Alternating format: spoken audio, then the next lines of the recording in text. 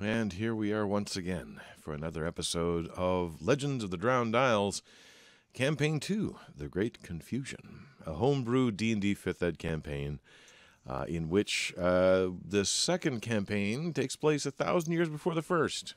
Craziness, wildness, what am I thinking?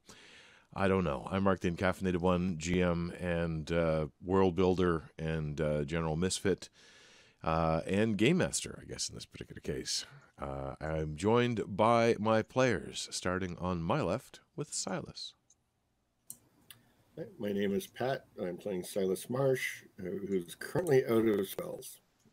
Uh-oh. We'll see how that goes. I'm Marie. I play Annie, and I don't have spells because... Technically out of spells.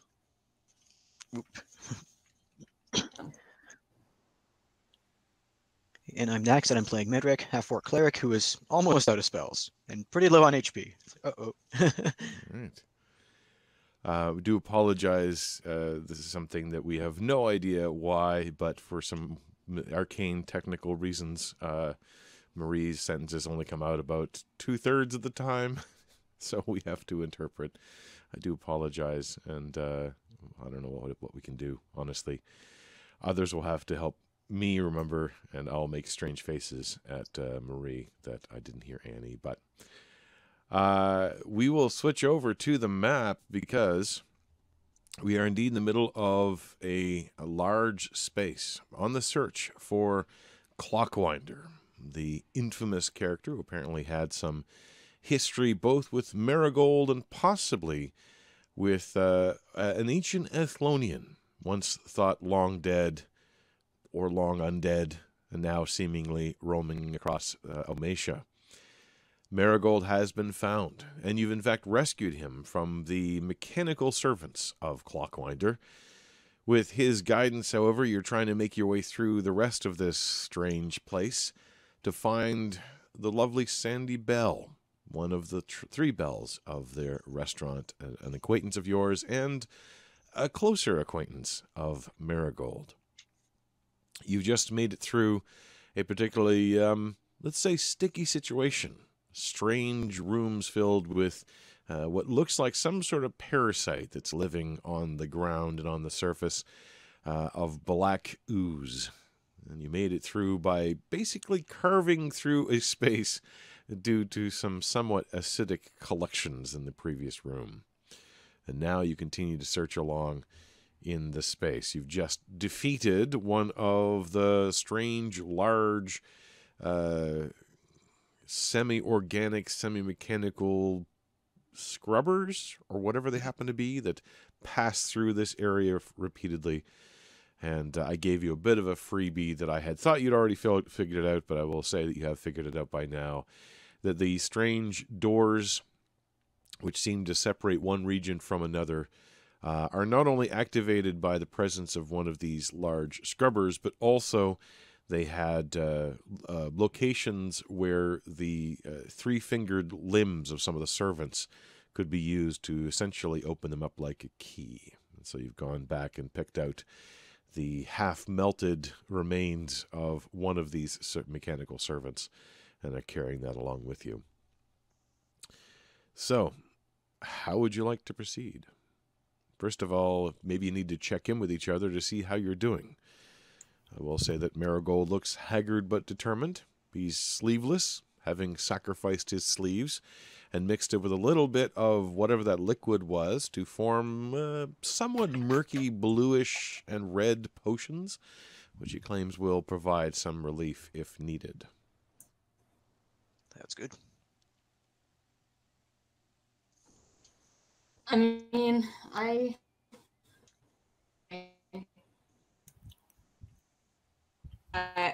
look very unscathed. I got bumps and bruises, like, I'm just a little under halfway okay. I'll live, hopefully. What about you, Silas? Well, should be okay. Well, if we've got a tunnel in a direction, let's go. I'll stay in the middle. Okay. Right. Which way are we going again? I forgot. Like, I think Okay. down. okay, Yeah. For the purposes of direction on a map, we'll call it south, but there is no particular south or north here. all right. What I will do, or try to do, is see if I can move all of you at once. And I grabbed the other thing as well, of course. I will move that back to where it was. Just to make Taking it the simpler. carcass with us. Yeah, I'm assuming you're probably not Rolling driving. this huge thing with us. So I'm just assuming this is more or less your traveling order. Once again, for those who don't remember, the big I is actually just the perspective character that I've created. Oh, and I scrolled away here. Did you want me to go first? Silas? I can go first. Okay. I can see farther, so I don't mind being the first. Okay. As you move along, the nature of these walls doesn't change all that much until you get to about that threshold, which for you, Silas, is getting you far enough away from the ambient light that you can actually see a little bit better. The walls sort of seem to cake and narrow. You get the sense that that scrubber is only able to do a certain amount. Maybe that one was also breaking down as the walls are starting to get a caked sort of bluish green residue on the sides. It seems to dry out a little bit. Just off to your left, though, you do see what looks like an opening that's been cut out of the side. And beyond that, you actually see some dirt. And you hear a little bit of mechanical motion. As you round the corner there, you can see that there's something scurrying around and sort of scraping through the dirt. Little amounts of sort of glistening crystal seem to be scattered around, and you can see kind of scattered among or moving amongst them. Another one of those mechanical rats. Its little red eyes glowing as it seems to be scurrying along, occasionally picking up a reasonable, like thumb-sized portion of crystal. Its entire body kind of splits open a little bit, and it tosses it inward, clamping it shut. We've got some crystals and a creepy rat off to the left. Do we want to check that out before we go further, or do we want to skip it for now? Well, is that where we need to go? No idea. Do we hear don't know what any path he voices? took after. The other way, I just see more tunnel. Let's pop around the corner. Yeah, all I can see is more tunnel ahead. And how many rats? I only see one to the left.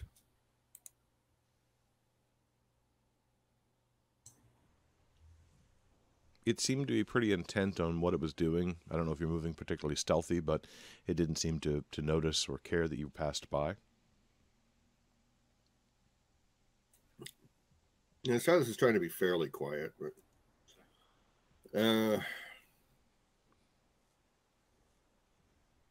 You are kind of calling back and forth between people, so yeah. Whispering. well, you can't So, whisper yeah. 20 feet. Yeah, I suppose. Boss decision, boss lady. Should probably avoid on the way back. Let's try to avoid any extra Sure, we can. I'm up for that. Yeah, same. Although we have yet to actually make it back through anything we've gone into.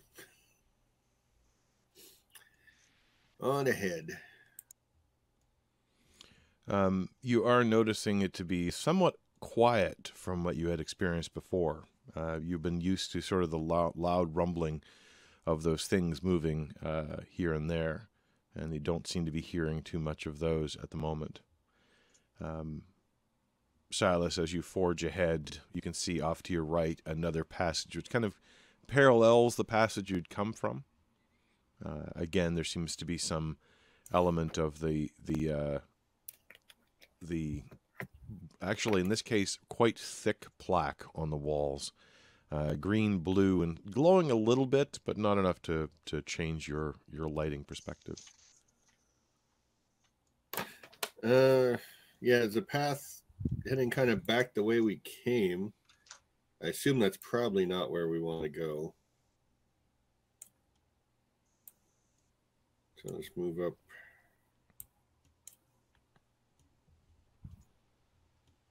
Okay, we got a junction up here. Indeed, as you kind of peer around a little bit, you can see and now hear a little mechanical movement off to your left. Now, if you are actually moving quietly, I will have you make a stealth check, but it's at disadvantage because you are calling back to everybody.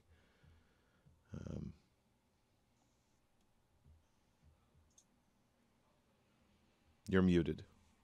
So I can call telepathically. Oh, right. Sorry. Yeah. So as long as everybody else doesn't respond out loud, then you're fine. So go ahead and make a stealth check. Up. Sure. Yep, it doesn't seem to notice you. You can see this is one of the larger ones. This time, there's a little bit of a greenish glow from inside that room, or bluish glow, I should say, from inside that. And again, it looks like it was a cutout in whatever wall surface is here. Beyond, it looks like dark, like dirt and rock, and it has been sort of carved out very, very. How do I want to put this? With very straight lines and very straight corners. And occasionally you notice a little bit of a gouge into the wall. And then further in you can see a larger mechanical creature. This one with 4 limbs. It is not a square box like the smaller ones you'd seen, but this time sort of a triangular cylinder. And it is grabbing what look like larger blue crystals and then breaking them off and putting them in its own cavity. These ones do resemble somewhat the crystals you'd seen before, long time ago, where you had first run into Regalesta, and there were those crystals that were growing in different spots around the room. These actually have a similarity to that. So they're clearly important for something. But I don't Yeah. see them yet. We've got some kind of mechanical creature off to the left again. Glowing crystals. I think maybe they're mining them here. You start to hear the loud rumble of one of those cleaners kind of coming closer towards you. Can I tell what direction it's coming from? Make a perception check. Do we all hear it? Yeah, actually, you would all hear it. It's hard to tell 9. from the hard walls and surfaces around you. It could be coming from any direction. You don't see it coming from any particular direction. Well, that's, yeah, I have no idea where it's coming from. Yeah, the best you can say is... So. Best you can tell is it's getting louder. That's about all you can tell. Well, We should find some Silas- alcove to hide into. yeah, Silas is going to duck into here then. It's a different kind of tunnel. He doesn't think that the thing actually is coming this way from here. Okay. He'll move in a little further just to give people space to come in. The mechanical creature kind of stops what it's doing. Its top part of its head pivots to look at you, but it seems to continue to pick the crystals. The walls think it's where not. I am gross. The stuff on them. They look like they have been ground clearer, but especially once you peek around the corner to where Silas had been standing, that right-hand path definitely was worse for wear.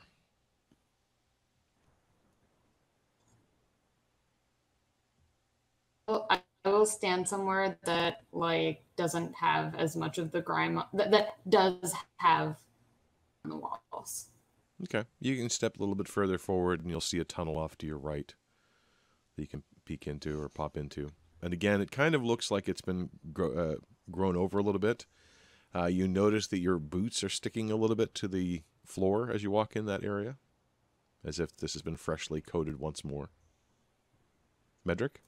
I will follow Silas and tell Marigold to hurry up. Marigold actually would have lingered a little bit longer looking in that previous room, kind of curiosity overwhelming him, but when he noticed the rest of you were gone, he would have picked his pace up a little bit and come to this area. I do want to have him look at the crystals, though, just for later. He does kind will of get an opportunity. creep forward as he hears this and just sort of half whispers, "What is that?" Silas will say into his head, "It looks like a mechanical person or mechanical creature." Do you mean the creature or the sound? I was thinking about the noise, but this creature sounds interesting. I'll kind of poke in towards this way, kind of weave around the two of you. The noise is a tunnel cleaner. You don't want to run into one. Mm-hmm. And Silas will walk in a little closer since the robot thing doesn't seem to be hostile. Okay. It doesn't seem to be attacking us. But in one of our previous adventures, there was a servant of some kind, mindless, doing a task, and it eventually attacked us. So be careful. As you walk in closer, the creature stops picking up the crystals, and then the entire body seems to swivel in place, the head staying kind of focused on probably Silas at first, and then Marigold on the other side, looking at both of you. Do you want to run across the hallway? Yep. Okay. Once again, the sound gets very loud, kind of rolling around. Let's see if I can do it this way. Here we go. Silas will talk calmly to the robot, saying, "We're just coming in. We want to take a look. We're not anything to be afraid of." Same way he would to an animal. Okay. It does kind of swivel its head towards your voice, and sort of in a grating metal voice ask you, "Inquiry, purpose."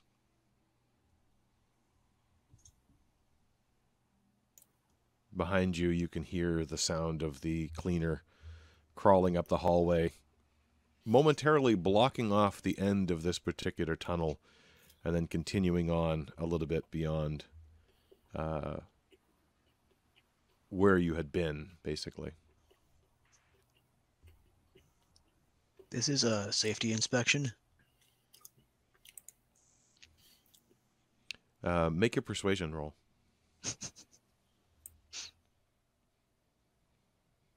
Persuasion. Do I even have any of that? I do not. I got +1. Okay. Unscheduled. You Schedule's changed. are not inspector. Wrong shape. Inquiry, what is your purpose? It kind of swivels its head over towards you. Collection. Examination. Deeper mine.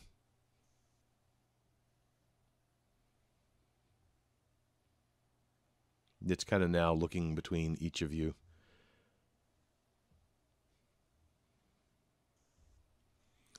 You're asking it deeper mind, deeper mine? I want to hear, like, I didn't hear properly. Okay. Yeah, it is in broken kind of simple phrases, not in full sentences, but yes, deeper mine is what it said. Collection, examination, and deeper mine. So is a deeper mine where we are right now? It kind of spins towards you.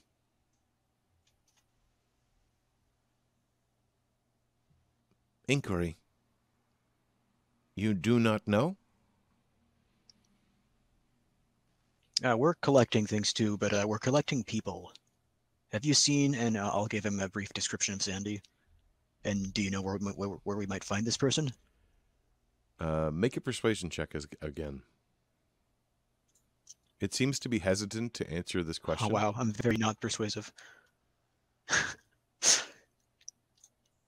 And it kind of examines you and kind of looks between the rest of you.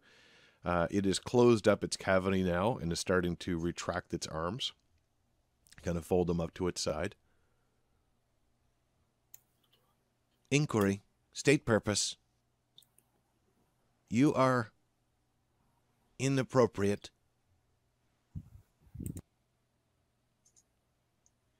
I'll look around to my companions. It's like, does anybody else want to talk to it, or should I do this? As you see my knuckles like flexing around the hammer a little bit more. Marigold's kind of walking around it a little bit. Interesting. I don't know whether he's actually conjured a spirit or created one. I don't know exactly the purpose of these things. And you can see him kind of looking closer and peering, and he's kind of forgotten that it's even talking. You get the impression that he's mostly looking at how it's built. We did talk about biochemical engines. This could be something like that. Inquiry. What are you? He kind of spins towards you.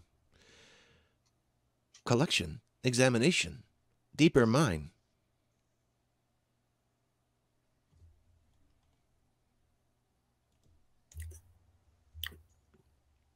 And that is not what you are. That is what you do. What are you? Designation RBC 185 S. And it kind of unfolds one of its, what would be a hand, and you can see that it's a shovel-like appendage instead of a hand. Collection, examination, deeper mine. Welcome, What RBC 185S. Inquiry, designation.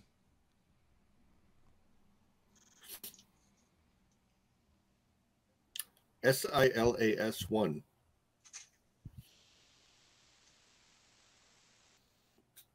Format.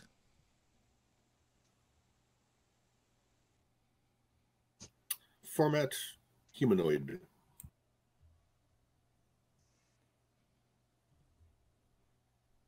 No humanoids. Deep mine. Incorrect. Checking with supervisor. And it starts to move towards the entrance. Annie, you're kind of blocking its way. How do you react to it coming towards you? Stop. I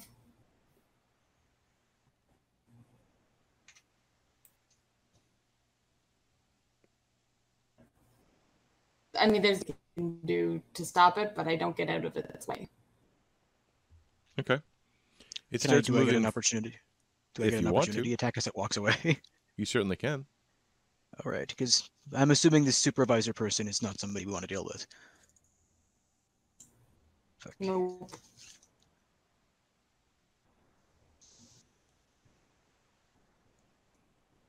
Boom. Okay. It is basically assuming that Annie is moving out of the way, so it's not slowing down at all. Annie, I'll have you make a dexterity saving throw to kind of pop out of its way, unless you want to literally block it, which you certainly can try. Seeing Medric go to hit it, actively block it. Okay. Make a grappling check, essentially. That'll act as kind of getting into its way, preventing it from moving. 22 definitely hits. Go ahead and roll damage. 7. Smash. Okay. Waiting for my thing to load. That would be...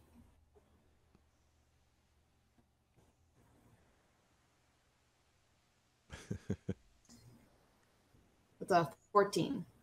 14. Okay, that'll be a... Don't think they have those for skills. Just be straight up roll. Ooh, got a nat 20. So, Ooh.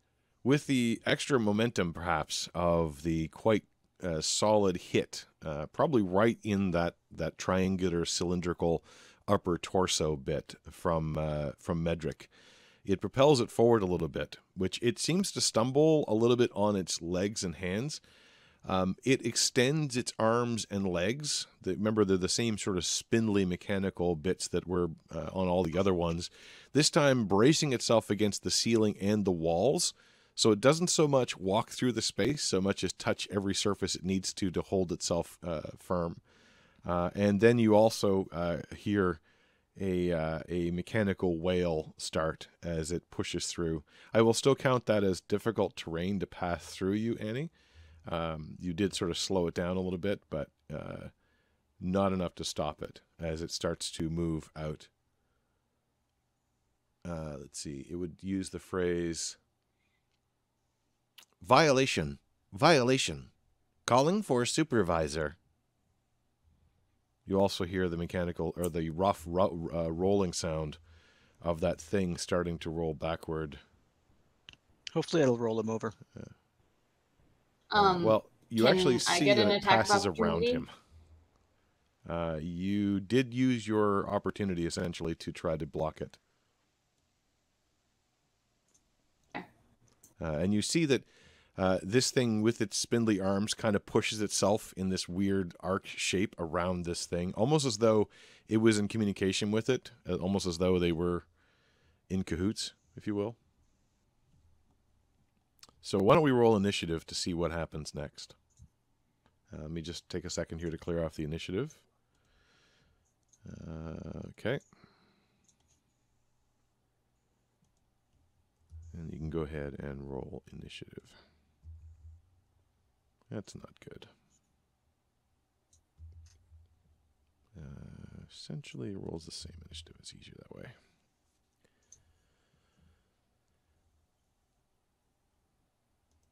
We have Silas. We have Medric. How much, sorry? Oh, 19. 19. All right. Oops. Add a turn. 19. Okay.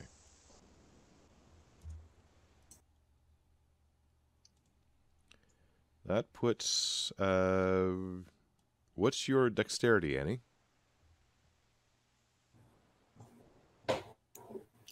Yep, she should be just ahead of me.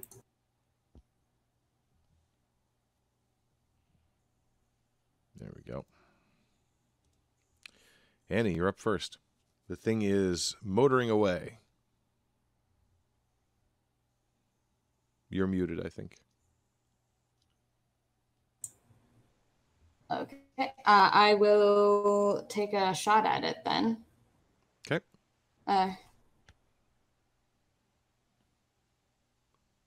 Remind me of what... Oh, no, you have the night sight. Never mind.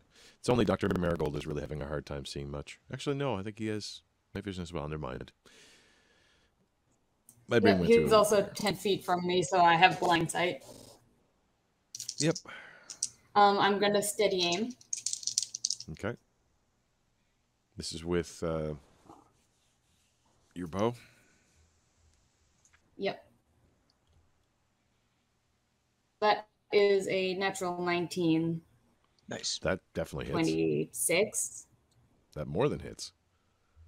It hits so well that you do damage. I do the damage. I forget. How many? I have advantage 4 dice.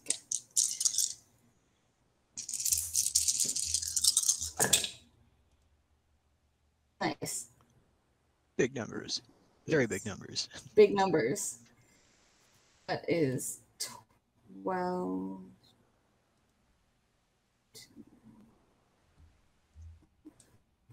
18, 22,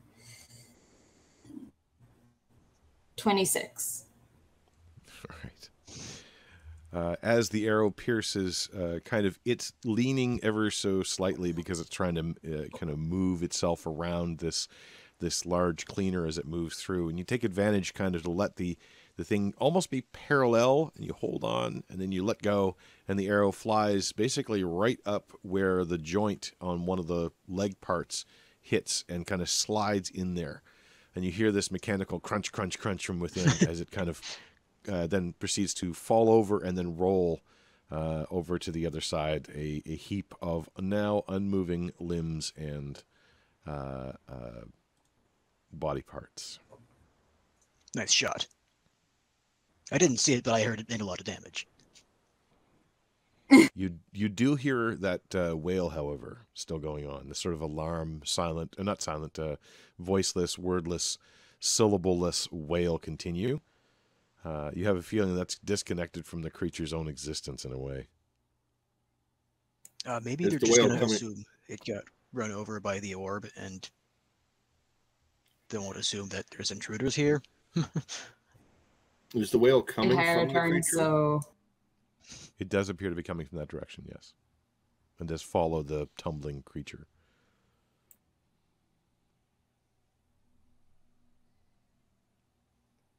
Everything. Well, yeah, I'll grab some crystals real quick if there's any loose ones and put it in my pack just in case they turn out to be useful later. Yep, roll a d4. 4, 3. Okay. You have one large crystal and one medium-sized blue crystal. It seems this, I don't have it on the particular map, but this room is filled with them, essentially. You can see where there's been kind of from that opening area, there's been a systematic removal of the largest ones, and then there's the beginning of the systematic removal of the medium-sized ones. Okay. Yeah, Silas will grab a few crystals as well. Okay. And then... you hear the sound of the cleaner moving further away. Yeah, looks like... we should follow it. Well, crystals as well once my one turn is up. Yeah. Yeah, this is all just basically real quick actions. Yeah, Silas will dash across the hallway. Okay. You can definitely hear the sound coming and echoing pretty strongly from this box that's sitting there. The box itself seems to be somewhat crumpled on the inside, but you do see kind of on the very top part this sort of small popped out section which is whistling.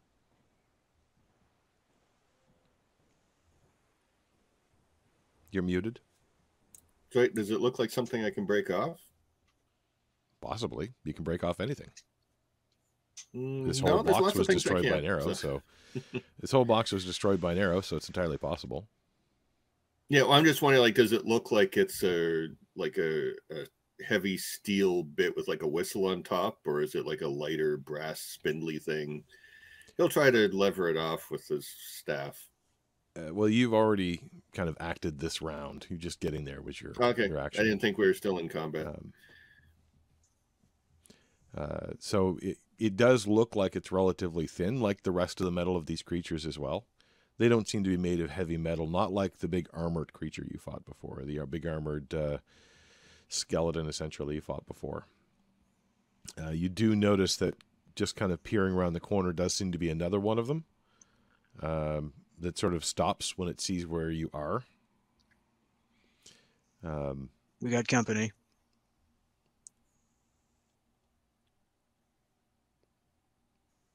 So I will, let's see, that would have been the cleaner's action. Medric, you've taken kind of an action already and you've moved back out. So let's say you're already done. Yeah.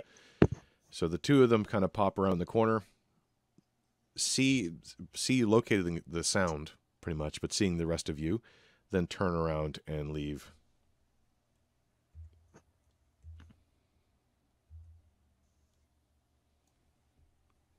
Yeah, there's going to be something else coming really soon, most likely. So we're essentially out of initiative order because whatever you might see is not around you anymore. What would you like to do? And how fast or how slow? I'll grab a handful of the... Okay. Did you roll a d4, Silas? And one for you as well. No. Annie? 2. Okay. You have the choice, one large or two small. How big is large? About this, the big part of a baseball bat, about half as long as a baseball bat, but the big, thick, fat end. And which of us makes that choice? You do. Okay, because she got one, I get two. I'll take a large one then. Okay. And stick it in the sack. Annie, a handful of small crystals, a handful of tiny crystals, or 2 small crystals? Or 1 small crystal? I'll grab tinies. Okay. Shove them in my pocket. These ones are about the size of the end of your thumb. All the rest that you try to grab for. So there are lots of crystals in this room, and given time, you're pretty sure you could harvest more. This is basically going around, this one's still attached, this one's still attached, punk, this one comes out of my hand. So that's why there's just a few of them that you've grabbed. Yep. Yeah, time is a thing we do not have right now, unfortunately. Yep. Silas will just try to smash the whistly thing with his staff. Okay. Just roll damage. It's not moving at all.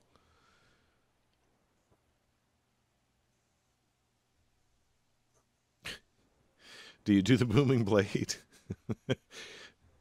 Okay. We've already like alerted this entire place. Why not just take it out with like a message, you know? So, your staff is a D10 damage now.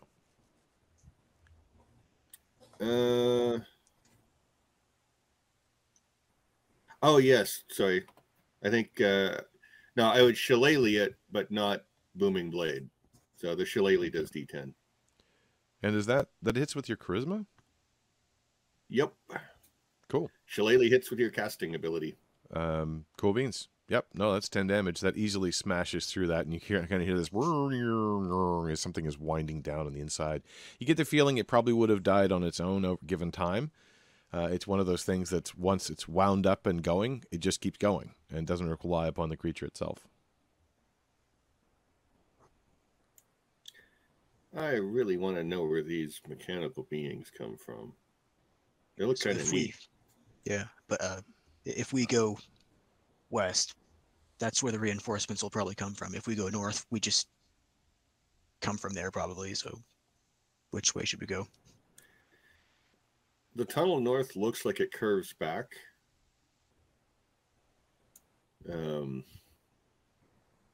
We could double back and go down the way with the rat. That too. Yeah. Let me just check up here, see where this north one goes.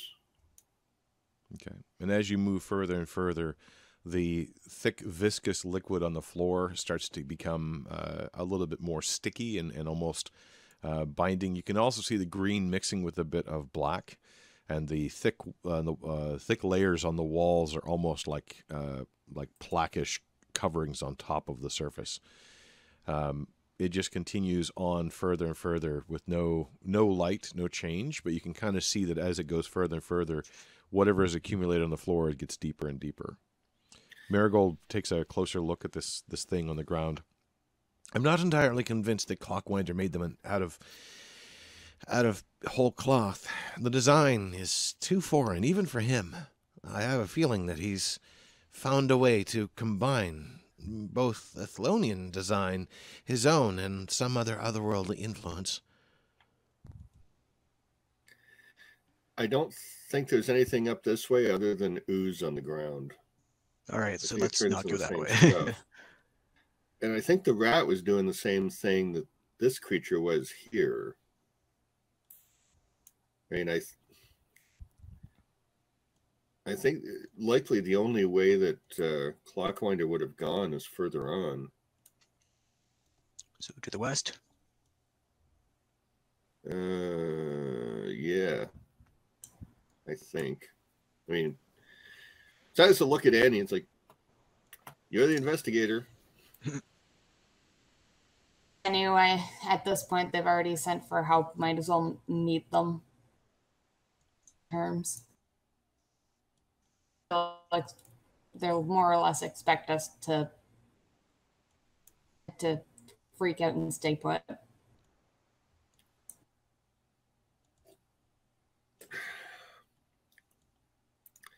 Sure, Silas will continue on to the west.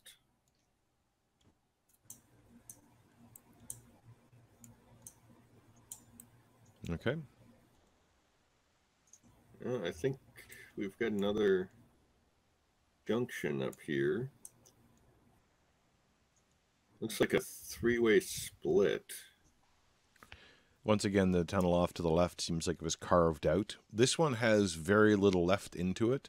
You get the smallest hints of little grains of blue among the dirt and the piles of rocks that are in there. This may have been a cleaned out mining pit. Off to the right, you do see what looked like a scoured wall. There's also little bits of blue that seem to be embedded in the walls this time. But otherwise, whatever that ooze is not accumulated much here. And there are larger chunks kind of the broken plaque on the walls as well. Or on the floor, I should say, that have come off the walls. Silas is going to look around the ground. Can I see any sign that someone may have come through, like a person may have come through here? You can make a, let's call it a survival check for tracking feet. Nicely done. 17. It does look as though some Silas of the some of the dirt has been disturbed on the ground. And as you kind of pace it out a little bit, you can see where, if that thing had a longer stride, that's not actually where it was, I dropped it by accident. If that thing had a longer stride and you feel like it could have stretched out a lot farther, it would have made footfalls kind of like that. Very small disturbances, but you could see them on fairly regular basis going through. I'm thinking more like Clockwinder and or Sandy. With a 17, you don't see what look like human footsteps going that direction. You do start to make out kind of across the walls, more in the main tunnel a little bit, but occasionally in these side tunnels, little divots on the walls that look as though maybe like these creatures or something else was able to crawl along the walls, using them as handholds. You speculate a little bit that perhaps it was to avoid the ooze or whatever was on the floor, as much as it was for regular transport, but it's hard to tell.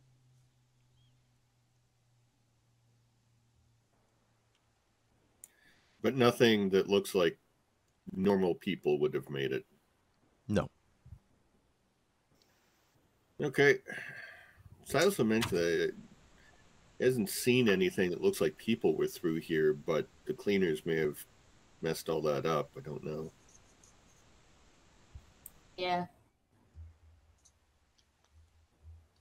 We're literally just guessing the best we can do. We could use that curved out spot as a hiding place if the cleaning balls come back, though. Yeah. Silas will continue on to the west. Okay. You start to see that the nature of the tunnel changes somewhat, as it seems to have less residue and more dirt. Well, I mean, if Clockwinder has a base of operations down here, it's probably in a cleaner area, so maybe we're in the right direction. You do see one of those essentially the closed doorways, those spaces which block vision, kind of right there, where the cleaners travel through. Well, Silas will get out his robot arm and go take a look at the door. Okay. Arrow to have ready in case something's waiting for us on the other side of the door. You can't really see much from where you are. You'll have to move a bit closer for that to be possible. Okay, and Silas will maneuver the fingers into the finger holes. Okay. Make a sleight of hand roll for me, please, as you try to maneuver this very awkward, bendy limb that probably had its own internal controls. Wow, rolling well today. Yeah, you're able to kind of hook it into. Sleight of hand. good and able to hook into one of those and then sort of use it almost like a crank as it sort of, you spin it a little bit in your hand. It's a little bit awkward to manipulate from a distance, but you are able to kind of turn it a 3/4 turn, and you hear a little clunk from within as the whole thing starts to unfold. You do start to see something on the other side as what was waiting for you launches. Let's see. First of all, one of those. That's a terrible miss. That's a terrible miss. This is going to go swimmingly. Let's see. And wow. These are extraordinarily bad rolls. Luckily, Silas was also ready with his shield. As through the outlet, kind of aiming towards, two of them definitely aiming towards Silas or whoever was on the other side of the door. The others kind of aiming through the area. You see small little mechanical needles kind of fly through. Two of them are about the size of a dagger. The other ones are much smaller, kind of thoom, thoom, thoom, thoom, all immediately coming through. And make my shot. Certainly. Where are you? You're aiming at down. Kind of this one. Yeah, we can't see like the other side on the map. Oh, pardon me. I will switch to dynamic lighting and remove, if I can. Can I remove that thing? Haha! I did it successfully this time. As you can see, there are more of what seem like similar to the things you had seen before, but now they are definitely armed. They have what look like kind of little weird crossbows built into their arms, with others kind of having a full length, instead of a bending elbow arm, they have a full length straight arm.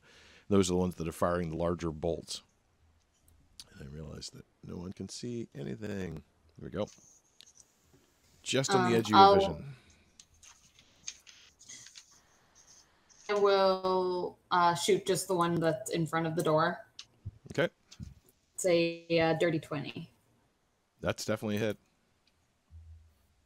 With nothing added to it because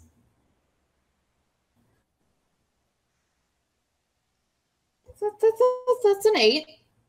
Okay. 8 damage. Pretty solid hit still. You see it kind of crunch through. These ones are kind of shaped almost like a pyramid type shape. The little one that you face there is anyway. The other ones you can't really make out. But Silas, you would notice that the other ones are kind of in a T-shaped block, weirdly enough. They're starting to get more and more abstract as you move further and further in. We're fighting Tetris blocks pretty soon, I think. 10-minute call. Yep. So what we will do is we'll set up initiative and we'll come back to this fight just after initiative. That should be enough time for us to do that. And I will.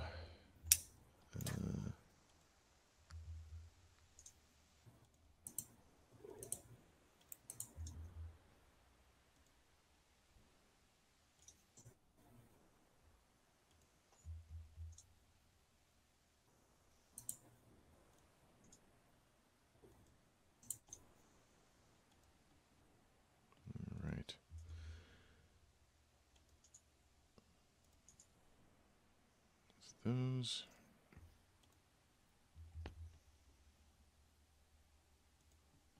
These guys. All right. So I have Annie, Medric, Silas, and all of them. We will sort it. And the little RBAs and RBCs will go later, and probably I'll be dead by then. All right. Let us reconnect. So for those of you not familiar with this at home, we have a 1-hour time limit currently on the facility we have for connecting. We will return in a couple of minutes to the call. So please stand by. If you're watching this on YouTube, you'll notice no time passed. Just a weird kind of wiggle of the screen as I put a fade in. So back soon.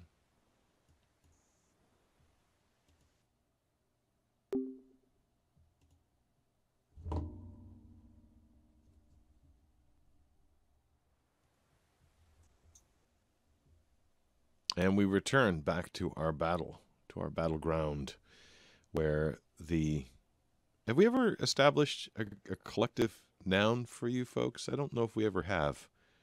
I just say the group or the party. No, we just have the three from No, Silas's songs. That's about it. That's about as official as we've become. There you go.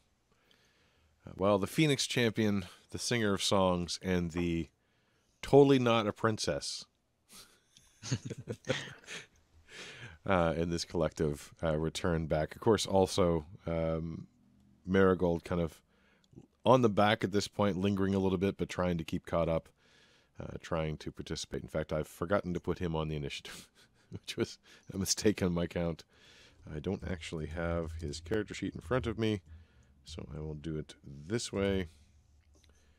Wow. Okay. Yeah, he rolled a 4 anyway, so. And I have too many mice. Pardon me. All right. Well, he's at the bottom of the initiative this time. Now, I should describe a little bit more. Each of these does have a small glow to them. That is actually intentional, not just a feature of the map. It's sort of a little internal glow, possibly coming from their power source or possibly coming from something else within them, or possibly they don't see in the dark. It's hard to say at this point. You do see, as I said, some of them that seem to be shaped in a sort of pyramidal shape, another one that's shaped in a sort of you would say like a plus sign, except it's also coming from front and back, so it's more like a six-sided plus, if you will. And that's all the ones that you see kind of lurking behind. They are kind of strategically located, as if they were waiting, as if they were forewarned. Silas, you are up. You're muted. Okay. Let's see. Well, I think Silas. Let's see. Move there. And then he's going to hunker down with his shield and just go full defense. So hopefully he can provide some blocking for people behind him. Okay. That is Silas's turn. That's your move in action. Let's see. Yep.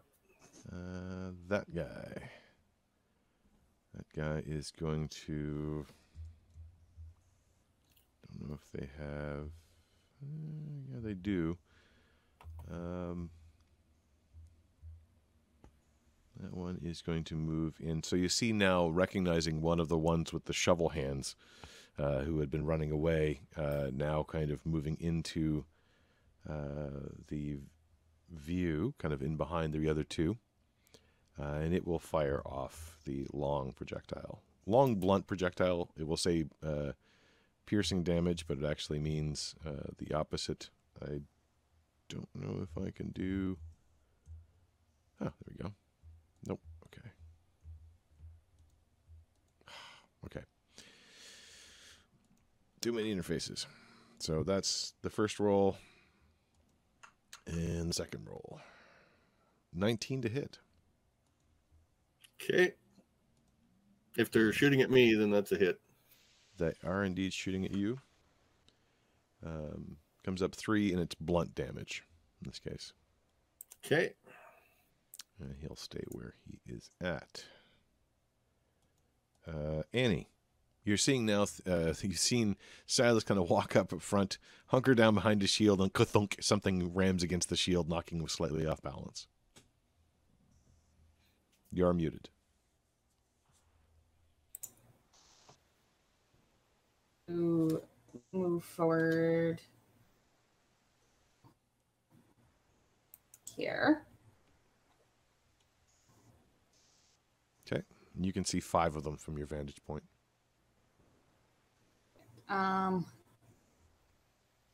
Well, I will try to hit that guy there. Okay. The one in the back. One in the back. That teetered on a 20. That is, I don't know if that hits. Brain, math.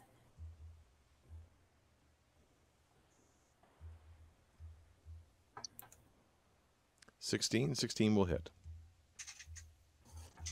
Just barely. You get the impression that that was close. Okay. 6 plus 4 is 10. 10 damage. A solid hit. The arrow kind of jams in behind one of its legs, and you can see it kind of kink, and then it kind of snaps the arrow in half as it kind of stretches out its leg. But it did damage it. I'm going to go in front of Silas because I have lost no hit points. Okay.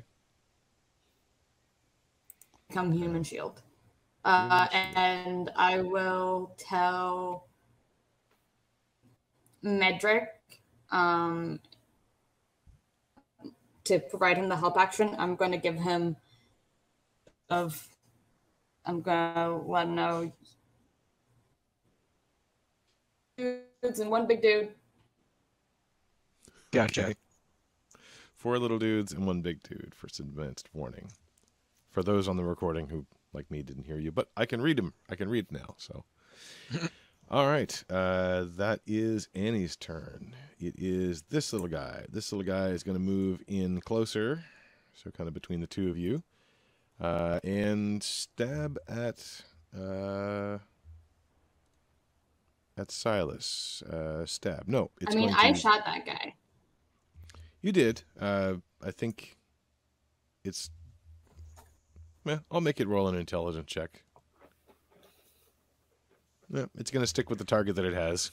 It's not smart enough to go, hey, that one might be more dangerous. No, it's just going to clobber away. And it is using its opposite arm, so not the one firing the thing, to kind of clobber away. It is at disadvantage, so 21 is the lowest of the two. Yep. Ka-clang.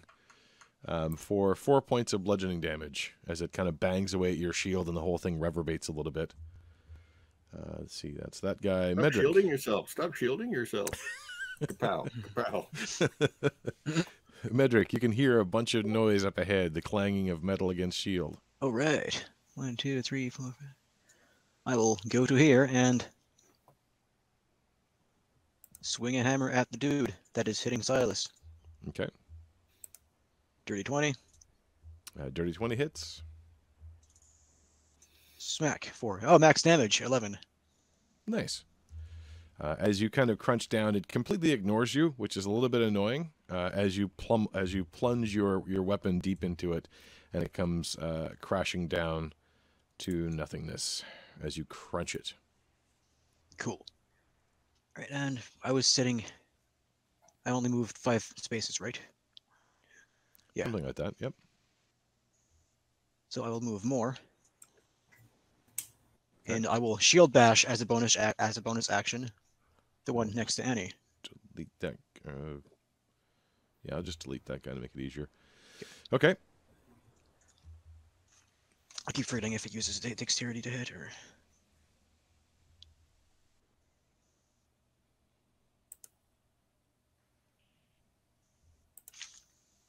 Right.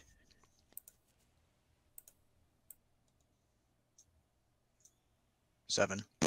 7 misses, unfortunately. As you kind of shield bash into it, but you're kind of aiming at its thin limbs that easily move kind of out of the way.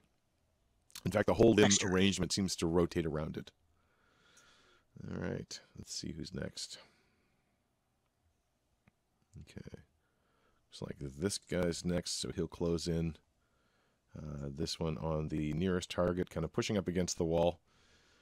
And we'll go after Annie because Annie's within range. Although, yeah, Annie's within range. That one is going to try to bash away at the... That is a 14 to hit. I don't think that hits. Okay.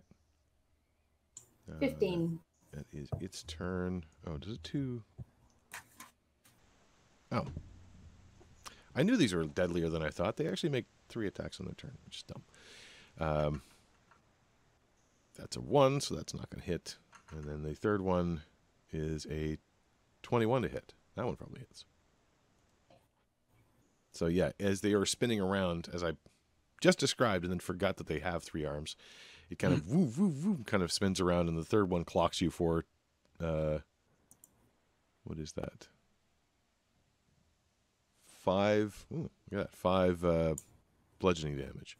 Something's still a little messed up in my calculations here, but I'll take it for that. Let's see this next one. Next one, it can step in as well. And they're now, so they're all kind of clustering together, and you get the impression almost working together for these sort of opportunities. In fact, it will get its attacks to do the same. 9 misses.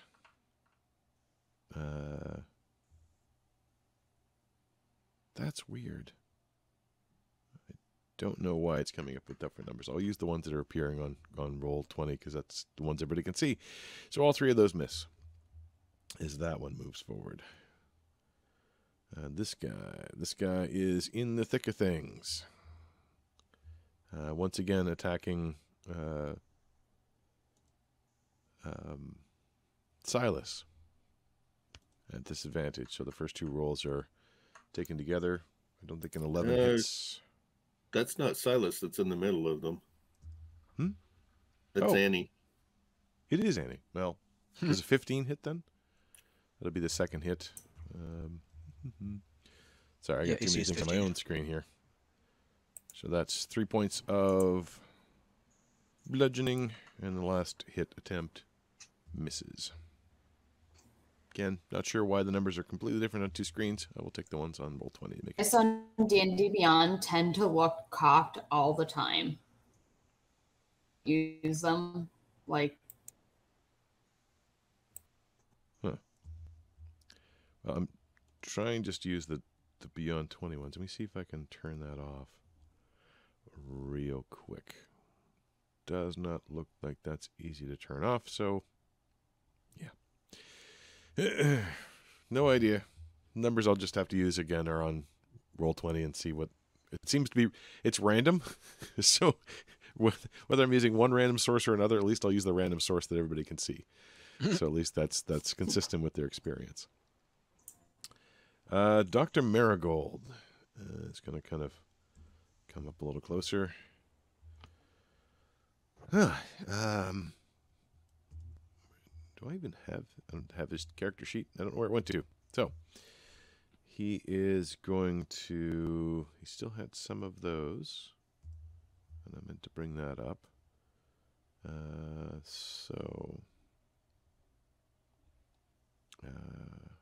One moment. I'll bring up the spell so I remember how much it does.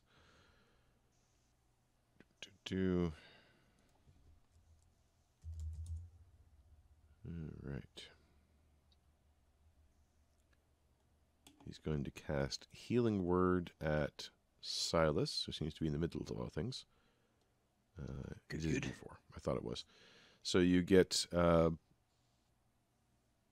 7 points of health back for Silas. Cool. As you hear the sort of word behind you. And his spells are a little bit odd. He kind of says, no, just adjust your left arm a little bit. And when you hear that click of your shoulder, you should be fine. And he kind of releases some tension. That's his turn. Silas, you're up.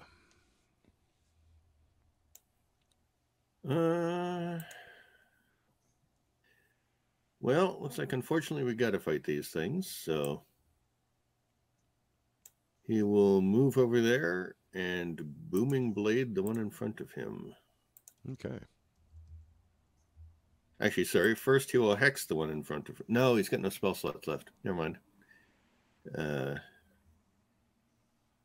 Actually, how long does it make? Because actually, I still have hex around for another like 6 hours. Yeah, I'll just move it onto him. Okay. We'll have to look at it later. I casted it like level 4, so it would last for ages. Mm-hmm. So yeah, I'll hex him, and then so all the damage applies. 18 to hit. That's a definite hit. And that's 13 bludgeoning, 4 necrotic, and 1 thunder. So 18 total. 13 plus 4 plus 1 is 18. Yep. 18, yep. Doesn't matter. That's more than enough. As it crumples from underneath your feet, and I will just remove it because it's easier that way. Yeah. As Silas says, I'm sorry about this. I really wish I could talk with you instead, but slam. Yeah, it kind of crumples from within, and you see it sort of. This is one of the pyramidal shaped ones, and you see the points kind of crimp inward, and suddenly it's more like a heptagon or something like that, rather than the triangular one, and then it sort of proceeds to crumble in further and further, until all that's left is that little bit of light, and then the whole thing goes and kind of collapses into nothingness, leaving the shovel behind. Okay, no weird. shovel in that one, but all right. You have a little movement left. And that's... No, he'll leave space for Medric to move up in case Medric gets a chance to. Okay. Do the smash. This one from way back there. Now remembering that they can fire multiple times. We'll see. Let's see. Yeah, Silas has kind of stepped out of his immediate view, so the next logical target is Annie, in fact, as it kind of raises its straight arm and fires off at you. That's a 5. Again, not even close to the number I rolled here. I don't know which one to believe, but I'm going to just do the believing of that one. That's a dirty 20. Hits. For... I don't even know how these numbers are the same. It's a 6 on my screen. It's 3 on that one. I'll take the 3. Whatever. 3 points of piercing damage as a thin sliver of metal comes piercing at you. And the third time, 19 to hit.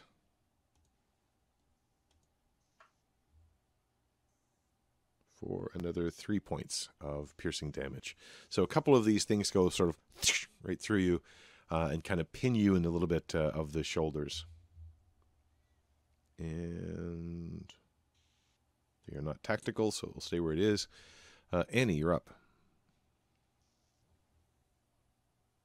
You're muted. Steady aim and return the favor and take a shot at it.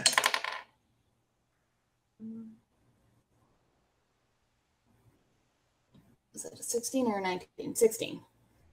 Like 16 hits. Just barely again. 16 plus more. Oh, sorry. Well, the plus more definitely hits. Yeah. Okay.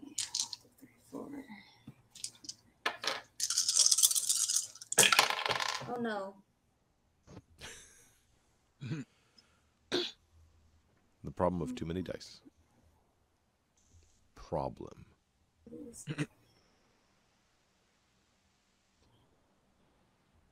22.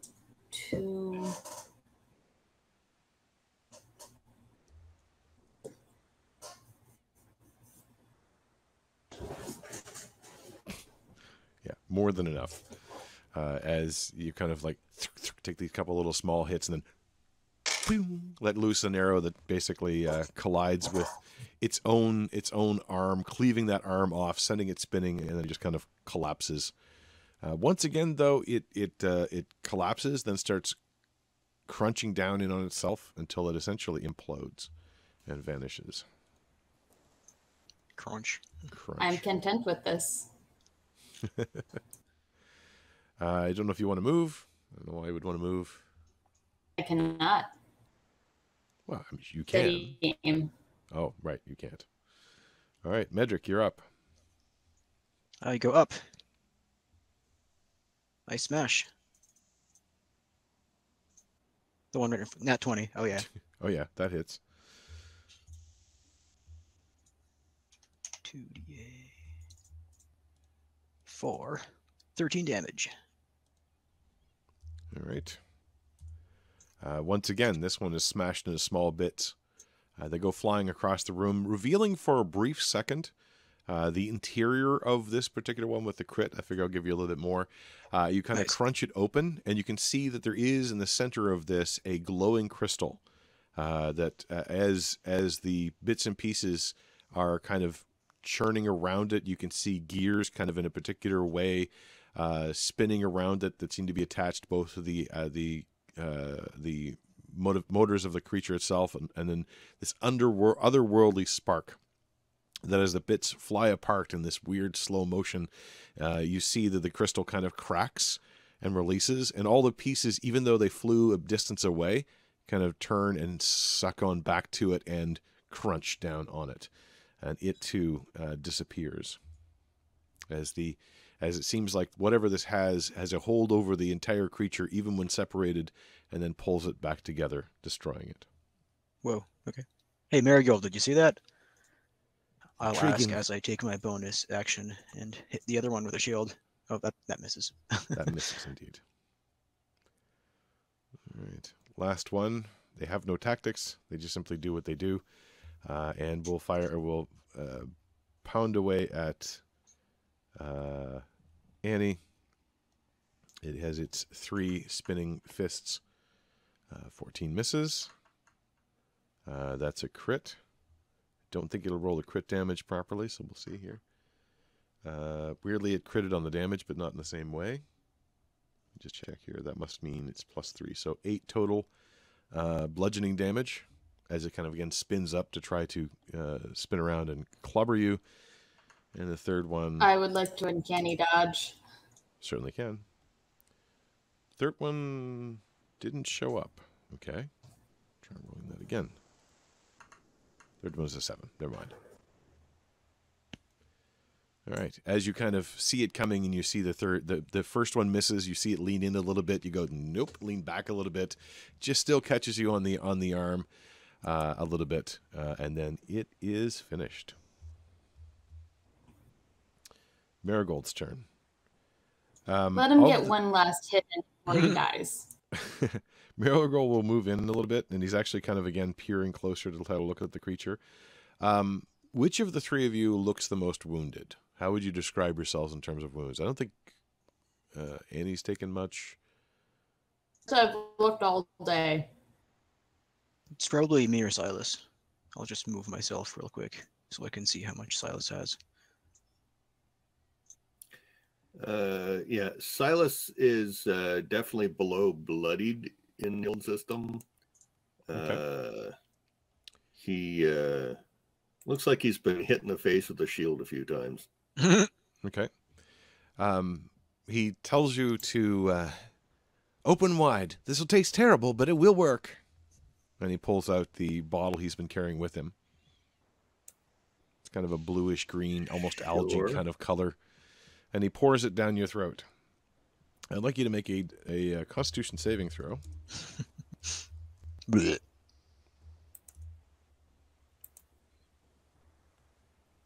Bah. 9. Okay. You regain 3 hit points, but you are stunned for a round. As you're kind of trying not to... Your guts are kind of rolling and roiling, and imagine, if you will, it's somewhere between that really sharp sand you find at the beach and a maybe slightly gone-off rice pudding. Oof. And it grates and it grits, and it's got this chunky texture that does not feel right, but it does alleviate a little bit. Silas is dry retching to the side, and people see his tongue literally roll out of his mouth. See, Marigold will take a step back seeing that. Just kind of like, oh, that's an unusual reaction. Silas is stunned for a round. Annie. Hello. I am going to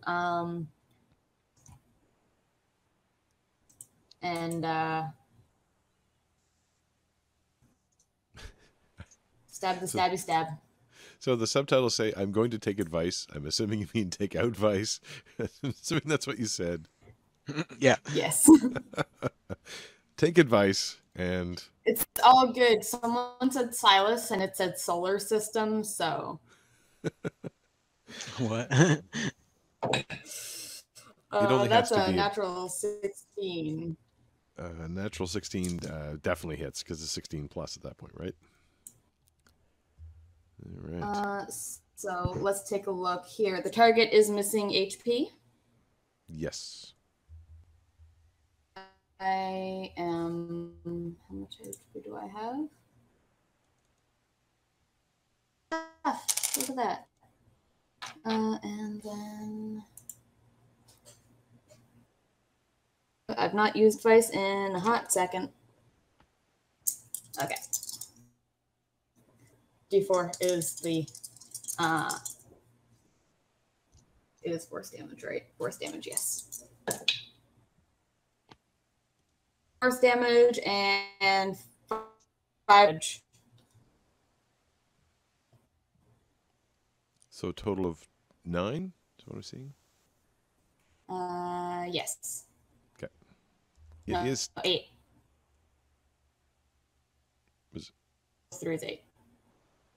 5 plus 3. Okay. It came up as 5 plus 4, and I think it was force damage. All right.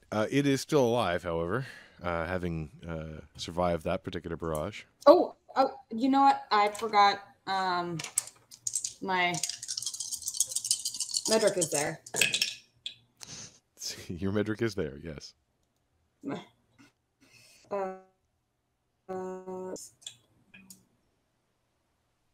19 added to that.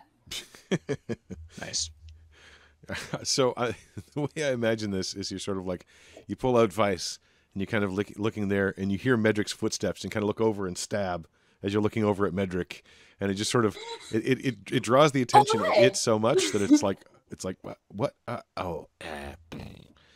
and once more this kind of pierces in through the strange pyramidal shape of this, or the strange 6-pointed plus sign or 3-dimensional plus sign, and you see the bits and pieces kind of fold in on themselves, and as they do, they seem to fold in almost as though 3 dimensions are becoming 2 dimensions, and it kind of folds until one fold is left, which sort of just crushes, and then a little bright light as the crystal inside probably was destroyed.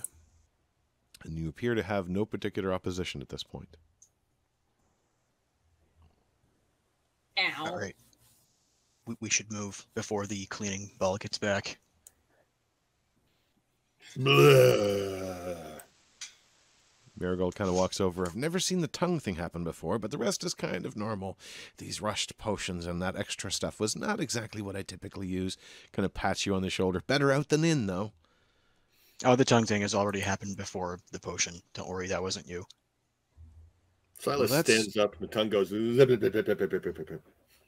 Not comforting, but we're going to have to talk about that.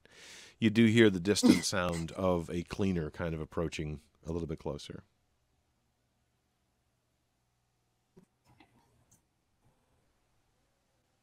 All right, so should we go or should we hunker down? It looks like Pat is frozen on my screen. There were 2 places to hide back here. Okay. He's just muted now. Like, so. Yeah, the ball will go through the door, right? Yeah, but I mean, if we hide away in those little alcoves, it's going to go past us. You do know that wherever those doors were that blocked the entire hallway, it did seem to be a pathway that one of the cleaners would take because they moved through them. And there's evidence that you can see all around you of the cleaner having passed through here. Silas is going to try to dash. Let's hope this works. Yeah, same. Okay. I'll try to dash. Marigold, hurry up. 15, 20, 25. So where are you going 30? to? Okay. At that point, you notice that there is a junction. Off to the west, you see what looks like bricked up walls. It looks like this place was carved out and manufactured. It is the distinct change of the surface from the sort of smooth chitinous surface outward, and then the bricked up wall on the inside. As you stand there, you can see there are what look like empty shells similar to what these robots were, as well as shovels and other accessories. You can see that off to the right, the hallway continues, and it also seems to open up slightly. Well, with his dash, Silas says 2, so I've got 4 more movement.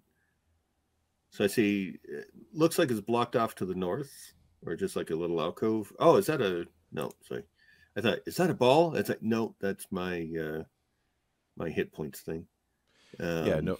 So to the north and south in this little, after this little hallway, there seems to be an opening, and in there you can see kind of what look like repair stations for those little mechanical creatures.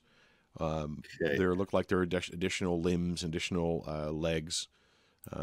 Nothing whole. You do see what look like several alcoves where those things probably were resting. Charging station. And that's the limit of where Silas can go, but it looks like it's just these 2 little rooms. Okay. Yeah. And again, they're cluttered and clustered with all these other things. But I don't see any cleaners in either of these rooms, do I? Nope. And in fact, the stone walls show no evidence of one having climbed through. Come on in. Run. There being clutter on the ground also kind of indicates that. That too. As you move down that way and you call out for the others, and there's some response, and you're all running loudly, Marigold stops. Did you hear that? Hear what? And he starts walking in the opposite direction. Run now, listen later. Here. And he kind of calls out to you and disappears behind a corner. Now at this point, you can hear, in fact, some of you probably can see emerging on the other side, the edge of one of the cleaners barreling down in this location. Are you going to take... Now, I will say, if you're going to try to go through that area, it is going to pass through that area, and it will be dangerous. You can see that it's right in front of you, essentially. I'll wait. You can wait on the other side and hope that wherever he is, he's safe. I'm going to run for it. I can trip, like, I can do in a turn. Yeah, but you ran all the way in first, and now this is like the end of that movement. So probably can still make it. Count, then. It's hard to estimate, but I think it's like still. So you're like here. Second here. It's like in this corner here, 25, and then I got here. Yeah, it'd be cutting it close to make it all the way over. But it would be the end of your movement, essentially, if you wanted to try to get into wherever he's gone. You'd still be risking it to cross across this channel, which is you're pretty sure where it's going to go. And on the edge of where I think the over here, right? Yep, this hallway where the eye is also that stone where it's been built up. Okay, so I'm going to stand here and wait for it to go by, but once it goes by, I'll run over. Yeah, okay. Same. Okay. You kind of hold there expectantly as the thing lumbers by. You see it sort of shift its shape as it gets through a slightly narrow area and then start to move down in the opposite direction. So, as it kind of jumbles down there. And you hear it now moving off into the distance. Go, go, go, go, go. Oops. You run over. You see it's a very small little offset room. And in the corner of the room, you see what looks like a large rectangular cage made out of numerous colors of crystal that have been woven together. Across the cage, there are multiple gears that seem to be bound up in some kind of mechanism which ticks slightly, and every once in a while you see some movement here and there in different elements of this cage. However, from within, and now kind of staring out and trying to reach out through the bars that have gaps in them, but every once in a while the gaps close off with these gears, you can see Sandy kind of calling out. She looks weak and tired. She looks paler than you might expect. And Marigold is up against the side of the cage. We're here. We're going to get you free. You're damn well going to get me free. And kind of trying to peer through. You notice that she's having some difficulty seeing out from the cage. And then you also see that every once in a while the cage reconfigures, all these different gears kind of shift. Sometimes it's just a little click here and there. Other times it's the whole thing starts to shift around her. Does anything look like a lock? You can investigate. This will take time, as it seems like a very complicated mechanism. It's probably about 5.5 feet wide, about 6 feet tall. Within this, Sandy is pretty small. Third question, where this is specifically a lock, a thieves' tool intelligence? Right now, you're trying to figure out what it is, or if there's a specific lock. That's what the investigation is. Okay. Basically, it's a very large, complex device that is a cage, clearly, but whether it has a lock at all or some locking mechanism, you're not sure until you take a closer look. I mean, it's still a 19, which is really... But still. Okay. As you look it over, you find several spots that look kind of like locks for a second or two, and then the whole thing shifts, and then it doesn't look like a lock in that location anymore. And as you're kind of watching the whole thing, you realize that there are multiple points which could be considered a lock, but only for a second or two. It would be very difficult to unlock it, and you couldn't do it as an extended kind of action. You'd have to do it very, very quick, which would make it very, very difficult. You also notice that when it shifts, it is completely shifting the shape of where that lock was. And essentially, as you start to figure this out, you start to realize that this whole thing kind of is a lock, but every time you tried it, if you weren't able to unlock it the first time, you'd lose whatever lockpicks you were using, because they would snap off, unless they're made of extraordinary material. If it's a lock, there's a key. Or some other mechanism. Could the robot arm be used anywhere on there? You could certainly try. You can make a sleight of hand roll. Yeah, but I mean, like, to find a spot where the hand would fit. You can make an investigation roll. Essentially, this took about 10 minutes to try to figure out what this is like, because there's so many places. And just as the first few times, Annie, you tried this, just as you thought you'd honed in on a lock, it shifted. So you had to keep looking over and over again until you kind of clued in on, wait, no, this is a complicated thing. That's an 11, so I'm assuming I don't notice anything. Okay, there are lots of places you could jam in the arm if you wanted to. Nothing specific. So if it's been 10 minutes, we're all up there. Yeah. I assumed everybody went over there. Yeah. Okay. And at this we're point, like packed enough to avoid like any cleaning balls. And at this point, the cleaner would have moved back by you as well, kind of making its regular rounds back and forth. So you now know the cleaner, if it follows a regular path, is to the north of you. Okay. Sorry, so is she in this small little alcove with us? So that's her right there. Okay. In that cage. And it's there's not as much space in there, so it only really fits 3 other people, but you could easily go to the other side of the hallway while the cleaner is going by. You have enough advance notice, you have a place that's safe to go. Okay. So in other words, we don't have to like keep moving our icons back and forth. I won't bother rolling unless it was a crisis because you were thinking, do I want to do it right now? Yeah. And you weren't sure if you could wait. Turns out you could have waited. And in fact, you did wait. So. While people are investigating, I would like to see if there's any at all of where things appear. Okay. The investigation told you that it was happening. Let's say perception to try to figure out if there's a pattern.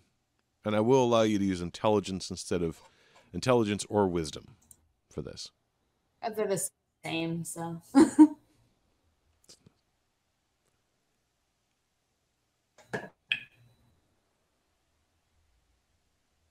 Okay, so perception is +1, so 20.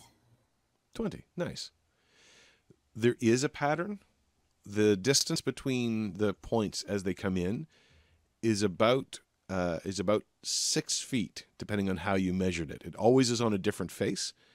There are some times where it's missing and you realize it's on the bottom face beneath her. Sometimes it's on the back two faces, which you can't see. So it keeps changing about every 6 or 7 seconds. It is a predictable pattern, but it's a long pattern. And there are times where it appears on the same face twice.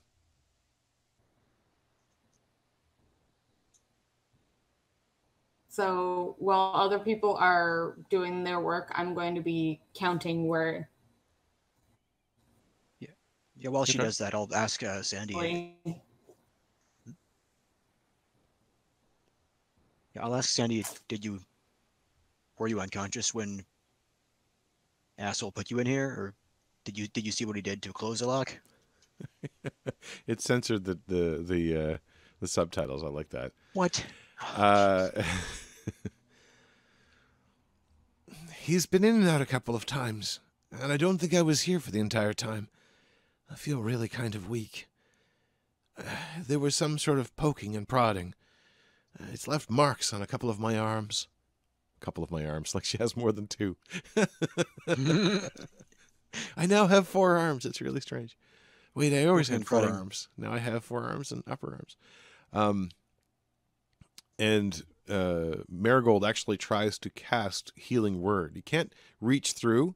It's too dangerous because the shape of the cage keeps changing, making while you could get your fingers through in 1 second, you'd probably lose your fingers if you left them there for any longer than that.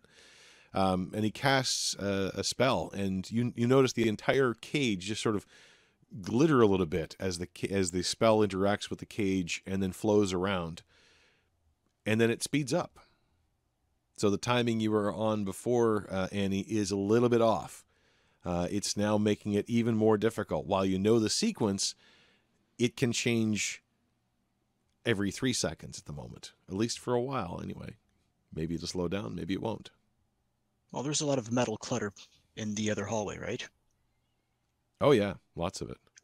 So I'll just go grab a sturdy piece, and the cleaner rolls by once more, and you're kind of like, okay, 10, 5, okay, yeah, now you can go. Time it properly, obviously. So I'll grab a sturdy piece and bring it back. It's like, should I jam this in the mechanism? It might break apart.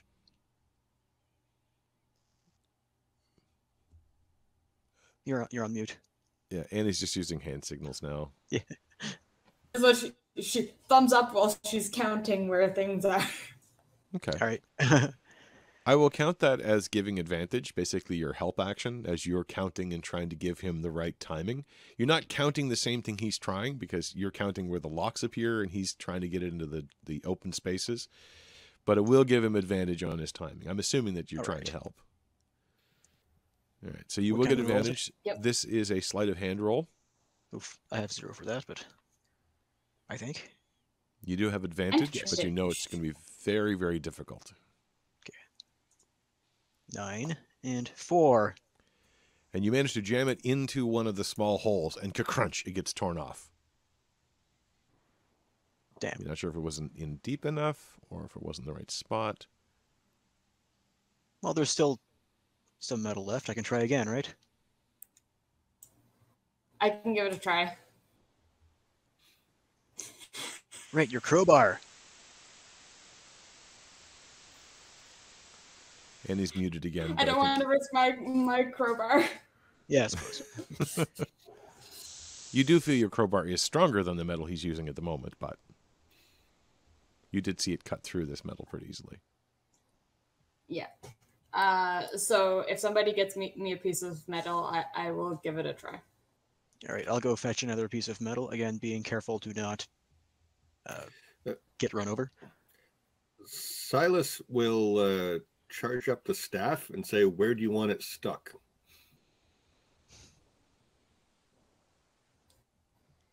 Because it's an enchanted magic item. It should be tough.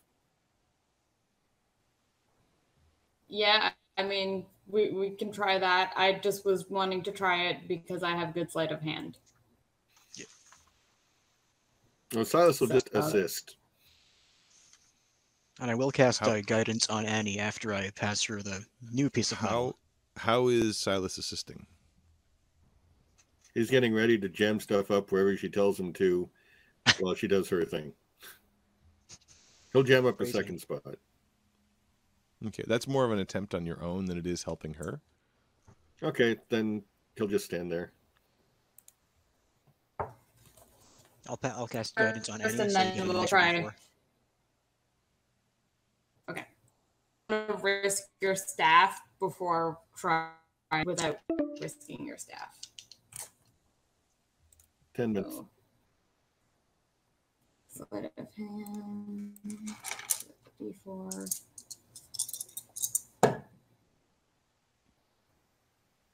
With a 4, and then sleight of hand. So 30. Nice. 30. Wow. Crushed it. As you jam another one of these pieces I of metal rolled in max there, on the it does go all the way through, and kind of, if these things had essentially elbows, it goes almost elbow deep, and the whole thing grinds to a halt. And you can see the bit of metal kind of and kind of wavering there. The pressure is mounting on it. It has locked the pattern for the moment, but you do know that this will not last very long. What are you going to do? Find the lock, find the lock.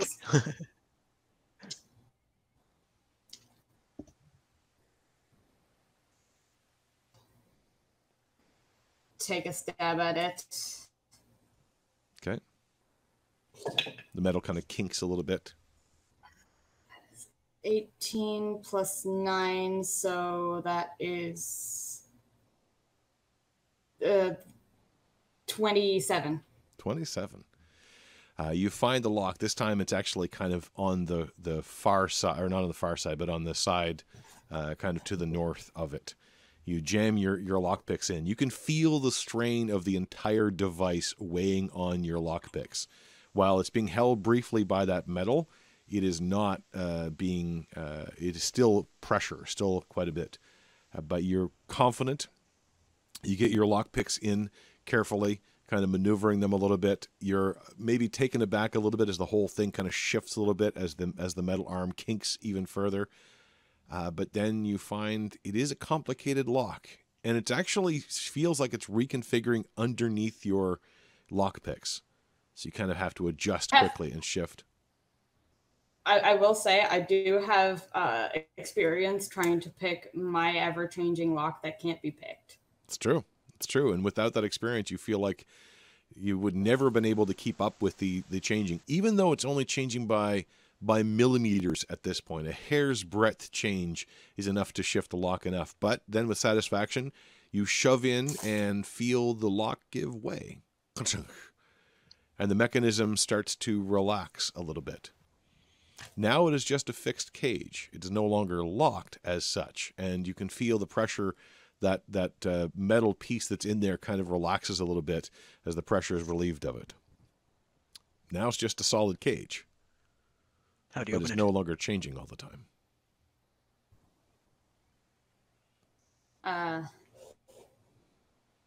We do it. It should be done in the next 8 minutes.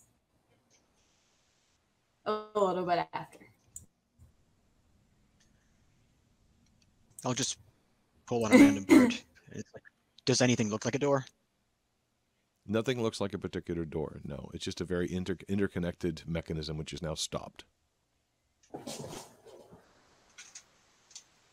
Literally has been holding her breath the entire time that happened, and she's just like,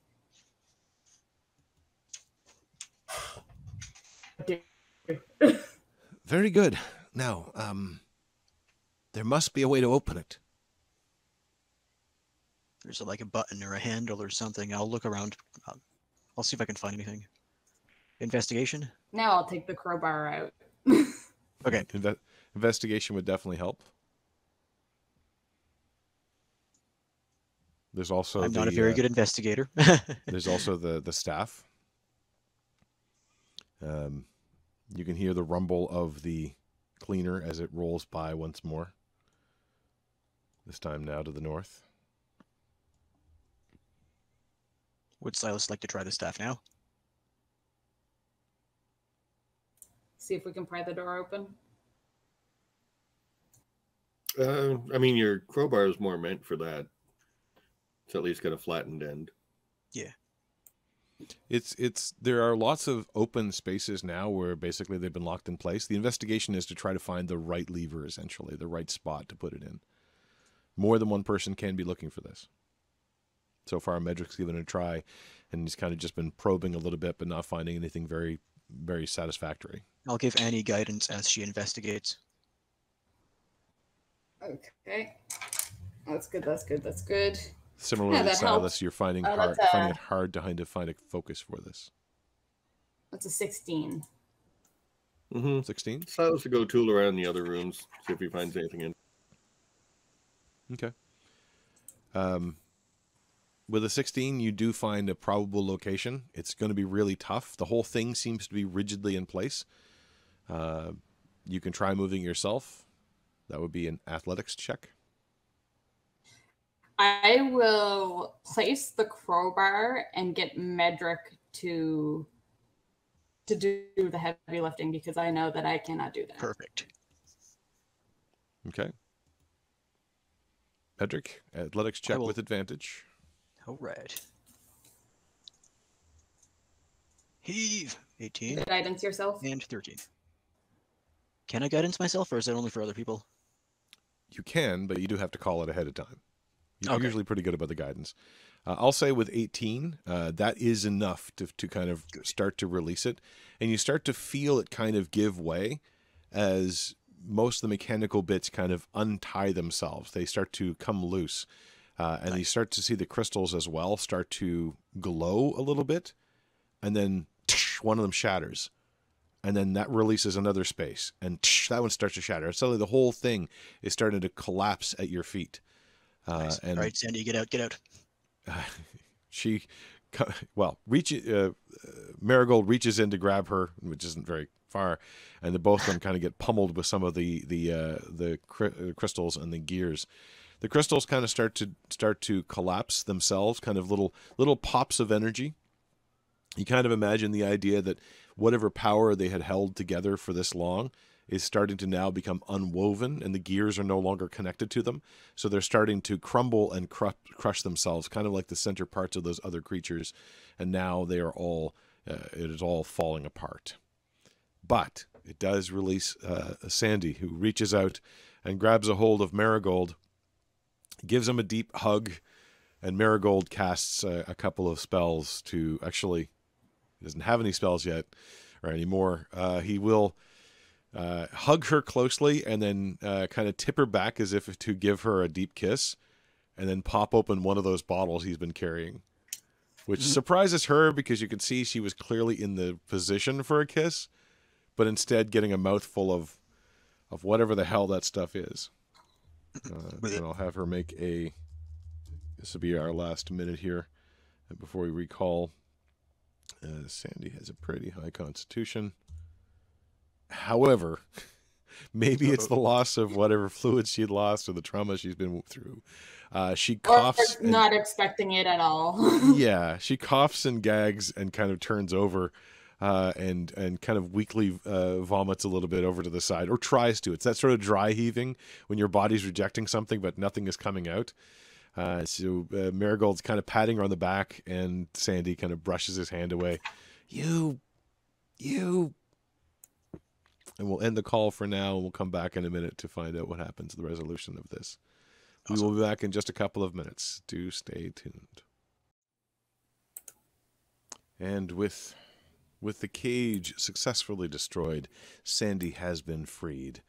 And while her immediate rescue, her immediate solution from her, let's just say, special friend, Dr. Marigold, may not have been exactly the romantic gesture she was expecting.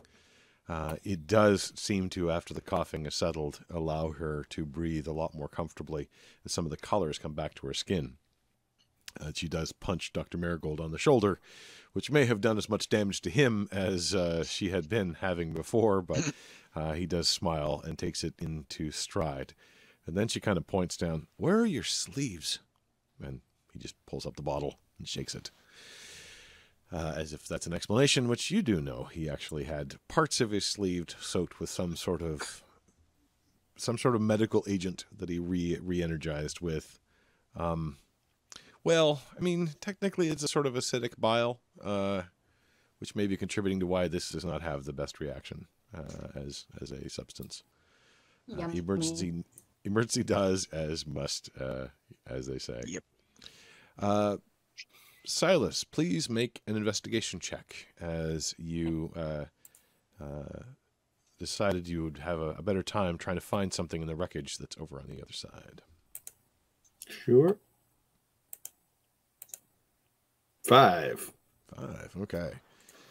So, what you do find in there are bits and pieces, kind of reloads and structures and arms from some of the creatures you've seen before, some of those strange mechanical creatures.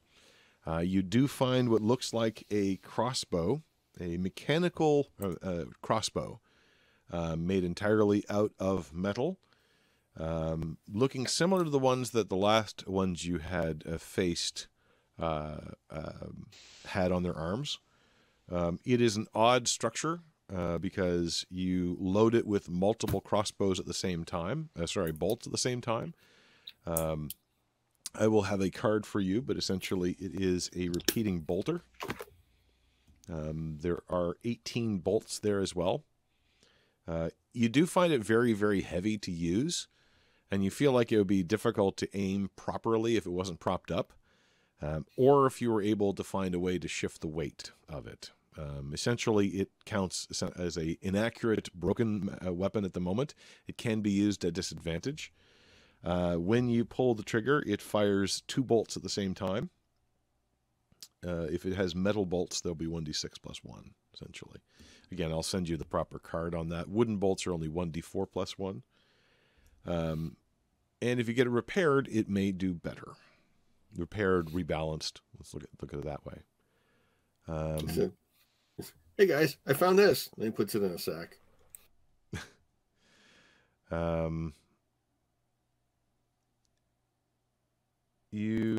Sandy, hi. You also find what looks like a little watch.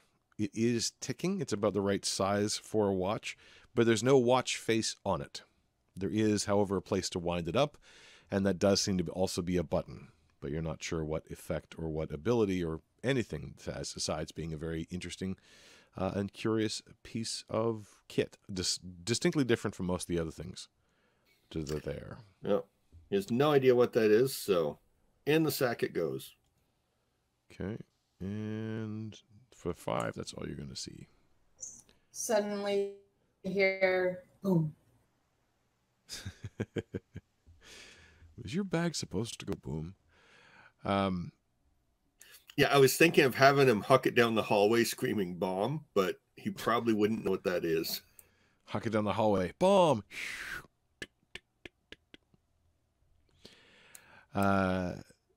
Yes, Sandy is indeed there, kind of somewhat recovering from her cocktail. Now, can we get out of here? She asks. I vote yes. Out of here. Sure. I mean, we know the way back. We just got to find a way to get through the ooze again at the back of that spot. But I'd like to know more about what Clockwinder's up to, but I want to make sure that Sandy is safe. Well, we can check his little lab there too on the way back. That's we'll true. Have more time. He was up to something, that one. I know he was. He kept poking and prodding. At one point, he had these clamps over my arms. That's Sandy.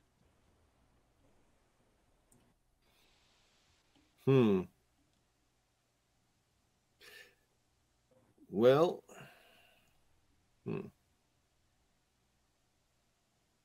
yeah, I think we should just head back out. The cleaner passes on by once more, heading now to the south.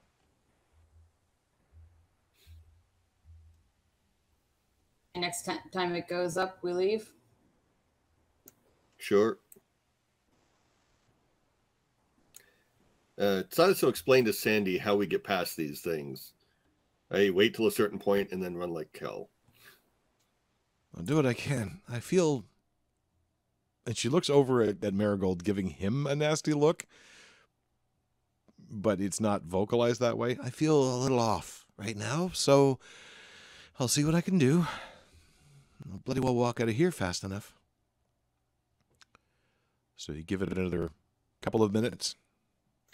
Nax had a question about his 17 roll for investigating the junk room.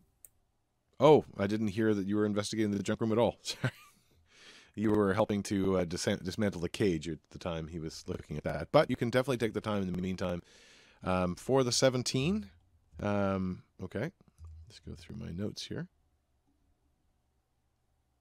You find another one of those repeating bolters and another 11 metal bolts.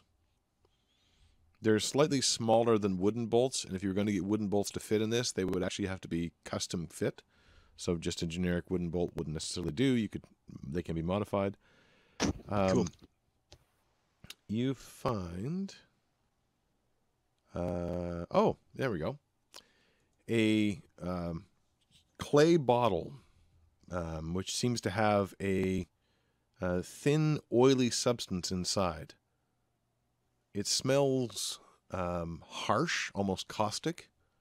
Mm-hmm. And do you pour out any of the oil, or you just look at it or pocket it? I'll just look inside it for now. I'll pour out like a 1 drop or so. I'll show Marigold, and it's like, hey, do you have any idea what this is? It has the oil comes out with a little bit of a sparkle, especially because it's you and you give off a little bit of light. Tiny little silver shards seem to be littered within it. Let's see. Marigold seems a little bit distracted. I could take a look at it, but I have to do some tests. All right. And I don't have time for it at the moment. Just write down sparkle oil, and we'll figure out what it is later. And let's see. Why is that not coming up? Oh, there we go. You find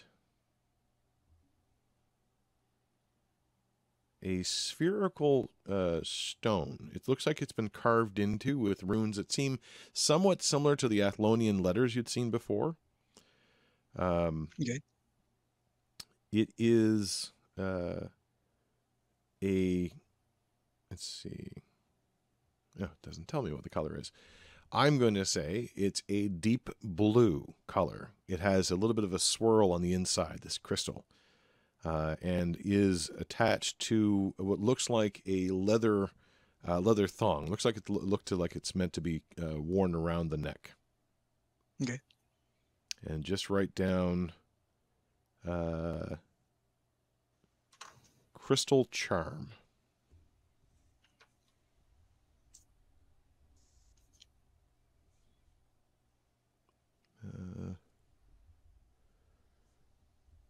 Okay.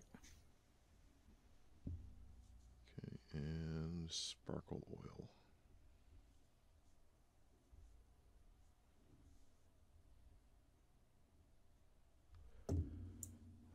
And otherwise, you find more. Sorry, such specifics. Yes. All right, and that's all you find in that particular spot. Now, All right. and I'll say during that time you have heard the thing rolling back up, and it passes by you all again. The cleaner passes up and to the north. All right. Should we go to the north?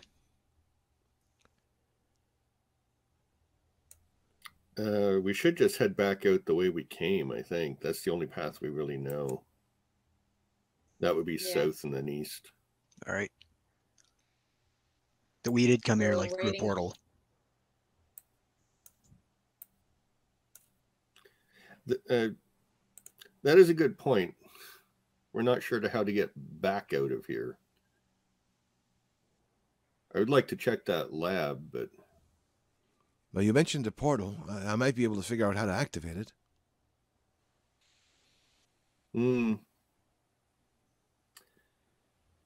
Well, let's go back that way, see what we can find in his lab, and then maybe we can head out the portal.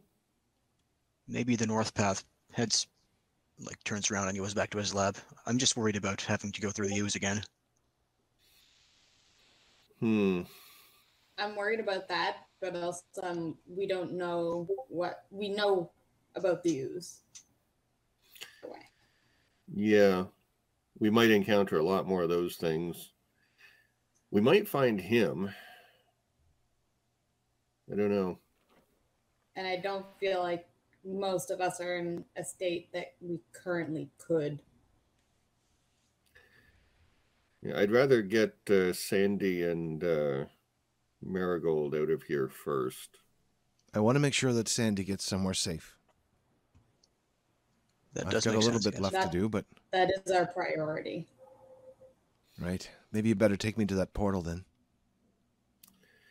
Okay, Silas will lead the way. Okay. I'm going to fast forward a little bit to the that first junction, and whether you wanted to take a different route or wanted to take the same route. So I'll just move you all there.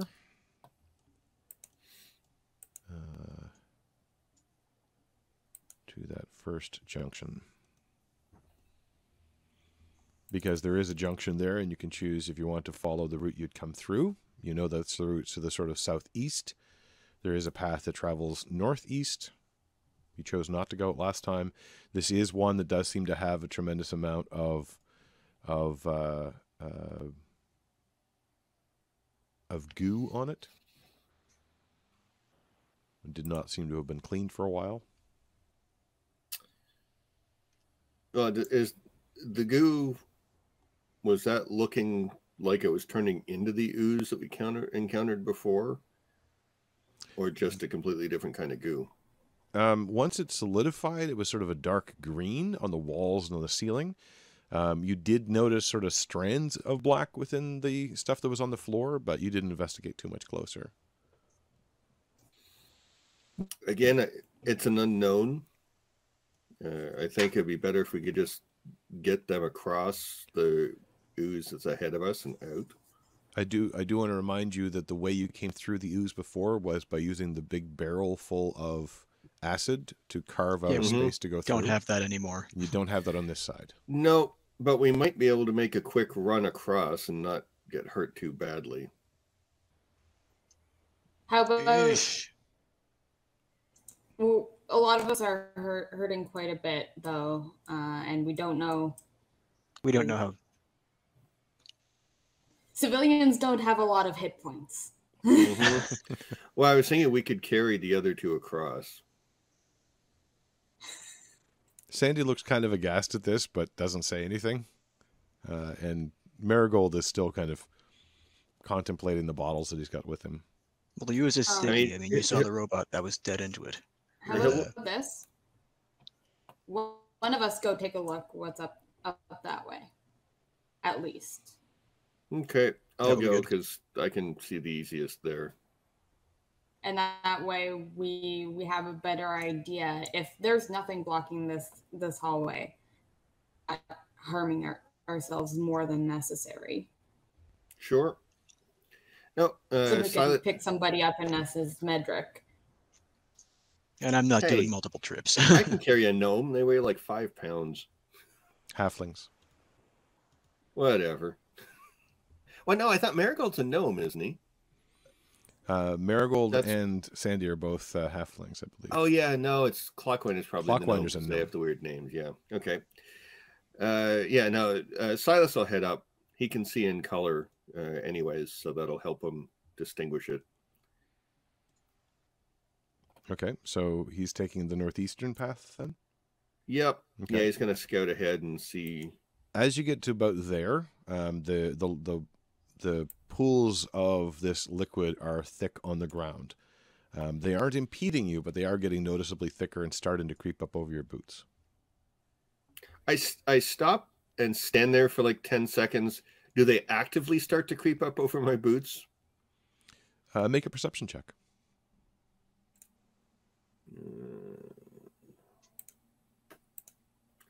15. Is the ooze alive? It doesn't appear that it is creeping up over your boots, but you do kind of notice the edge of your boots starting to melt. Okay. He'll continue to scout ahead, but it'll move quicker. Okay.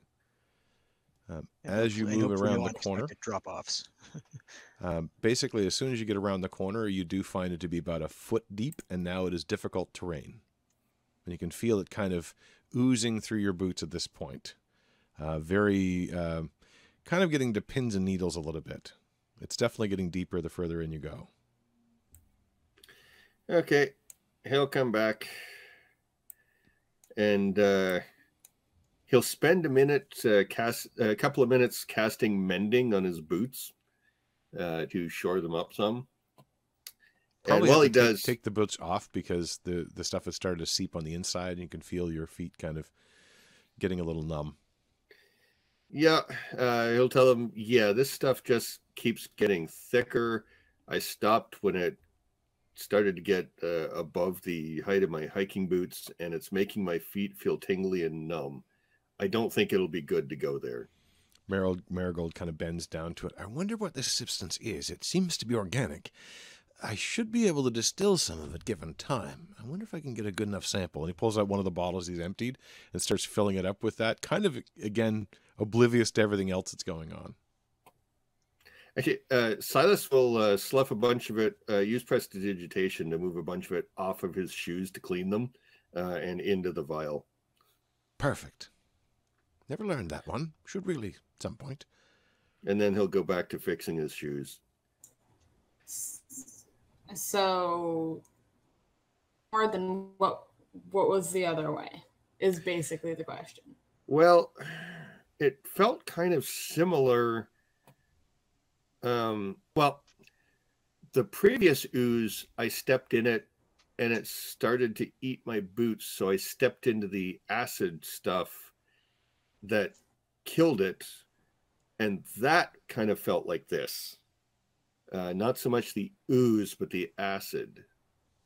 So either this is a more acidic ooze, or this is where some of the acid is draining off into. But I don't think it would be a good idea to start walking through acid. Yeah, yes, I generally do not recommend. Is there any sort of container that we can get some of this acid to the other place? Yeah, I mean, I think I'm carrying a few vials. I assume more than a few vials. I assume Marigold's got more, but... Well, sadly, I don't have much more than these few that I gathered from the other room. We wouldn't be able to get more than a few drops, certainly not the gallons upon gallons we had before. Let's see. I feel like we should check the other way. There might be no way to come back the way we came.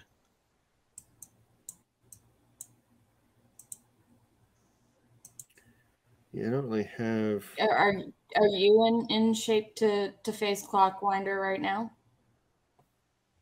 No, but I'm also not in shape to travel through ooze and...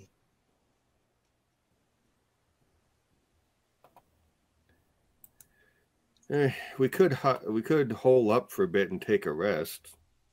That would at least give me my magic back. I'd rather not stay here any more than we have to.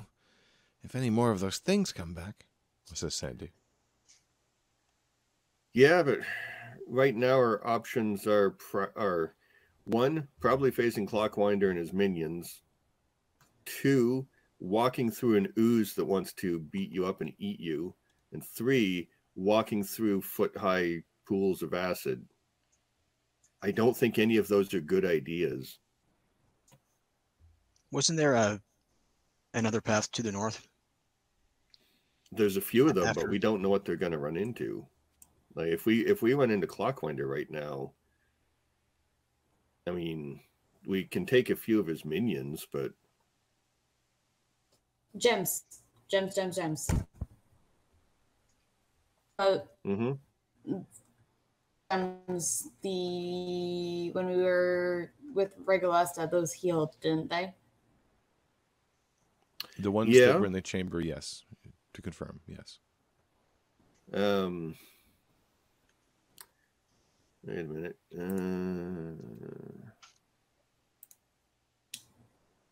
Got.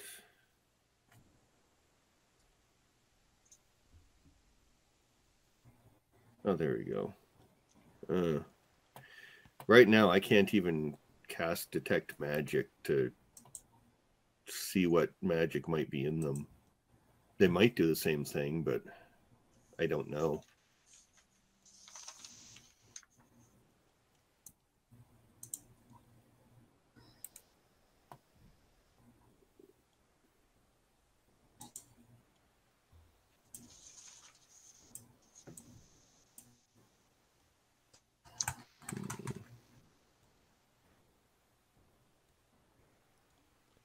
While we're waiting, Silas will press to digitate everybody to clean them up.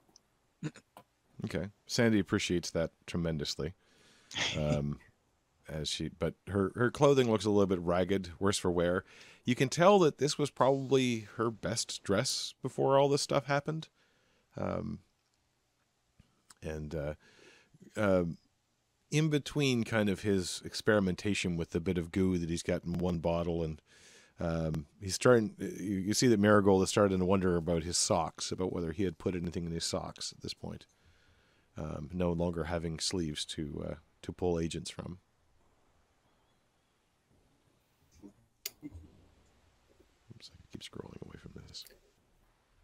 You do hear the loud sound and rumble of the cleaner as it comes closer, both in this particular direction. It stops just short of entering this chamber and then returns. And while it's away, you do hear the sound of other cleaners seeming to move about. You're not sure where they are. The echoes are too vague and indistinct and muffled and shifted, but you do know that there are others about. I wonder what controls those cleaners, and could we get one to go through the ooze to clean it up for us, kind of? The corpse of the contraption thing, is it big enough to put in the ooze and climb over? That could be an idea. It was pretty large. It did spread out to fill the entire column, or either cave or hallway. It did reconfigure itself to fit larger. It was made of pretty heavy metal and chitin and other substances, so it might be hard to move, but it is something you could try. And if that thing was designed to move through the ooze... Yeah, I think we have a plan, y'all. Yeah, I mean, we'll pull pieces off of it, make like almost like a plank thing across, or stepping stones. I think the ooze was thinner than the acid that we've got up ahead. I don't think we could do this with the acid. It's too deep. But and it's further away too. I think that's probably our best bet. Okay. Let's start pulling pieces off of this thing. So where are you going? Heading back to the dead cleaner. Okay. As you pass by that intersection where there were the crystals, you see that 2 more miners have moved in and are starting to collect more crystals. They don't seem to pay any attention to you. Okay, let's just leave those guys alone. Yep.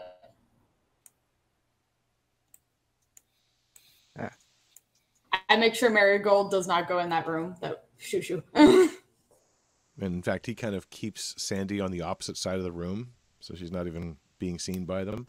As you pass by, remember there is the north. There's, well, first of all, the sort of northwestern hallway across from that. There's also a northern column or northern hallway there, and then there is the branch off to the northwest where there was another mining. This time it was a rat that seemed to be mining very, very small crystals. Should we check these north hallways? In the room that Marigold was in, there were multiple. Correct? Yeah. Yep. At least two of them had that ooze. Yeah. Yeah, let's Silas check up that one, and then like if you guys want to check the room with the rat in it, maybe there's some wreckage or something in there.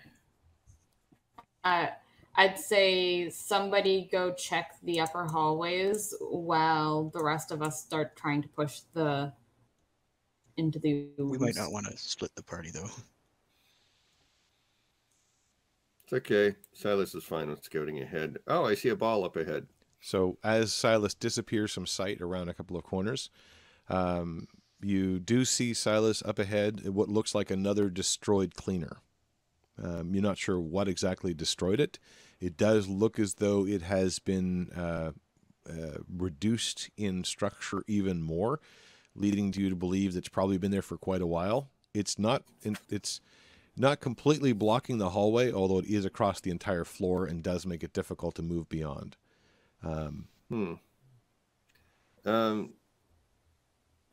take a look at it, see if he can figure out, like, are there burn marks? Are there signs it was smashed? Okay. Let's call that... are you going to take a while to do it, or you want to just do it cursorily? He'll take a couple of minutes. Okay, investigation then. Nice. So Silas is gone for a few minutes. The rest of you are holding tight? Yeah, and trying to pay attention, like listen really well to what might be coming from either direction. Marigold kind of tries to keep Sandy ahead because he knows what you've encountered that direction, so he can keep looking backward.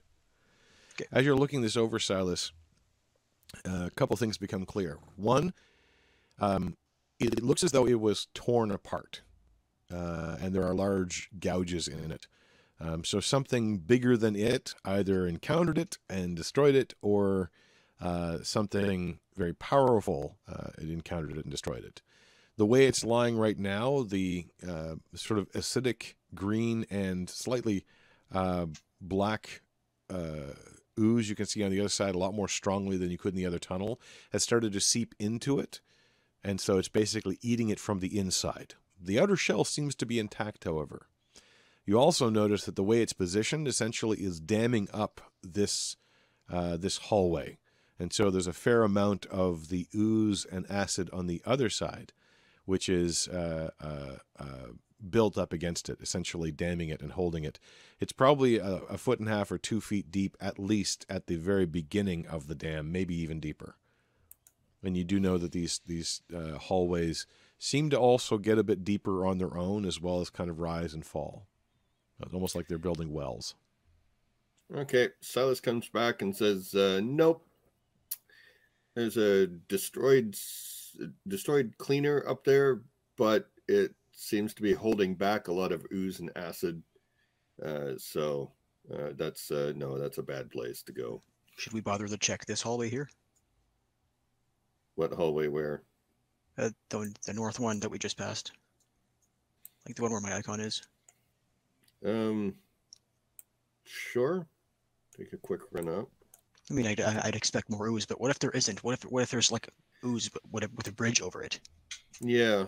Well, there were 3 tunnels from the original room we fought in. I think those 2 we've checked matched the first 2. So yeah, I'll just quickly creep up. Okay. As you come around that corner and you kind of move through, it is getting a little bit deeper in terms of the sludge, the acidic sludge across the floor. Not as deep as that first tunnel that had been to the west of here, But you also see that there's a closed door, and only a little bit is seeping through the door. So that probably has stayed closed long enough to keep it from getting further. You do notice there is some black strands within this, but they don't seem to be holding very strongly. Okay. Back he comes. It's like, nope, found a door that's holding back even more of the acid. Lovely. I think our first path is our best chance.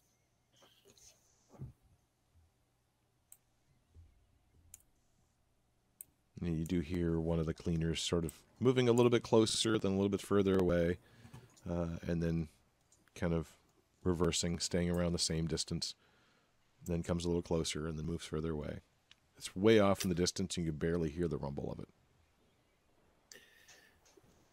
Medric, when you used fire against the ooze last time, how effective was it?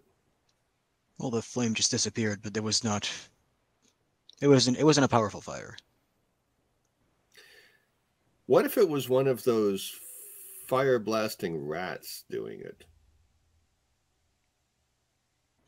Well, there is one we could probably capture.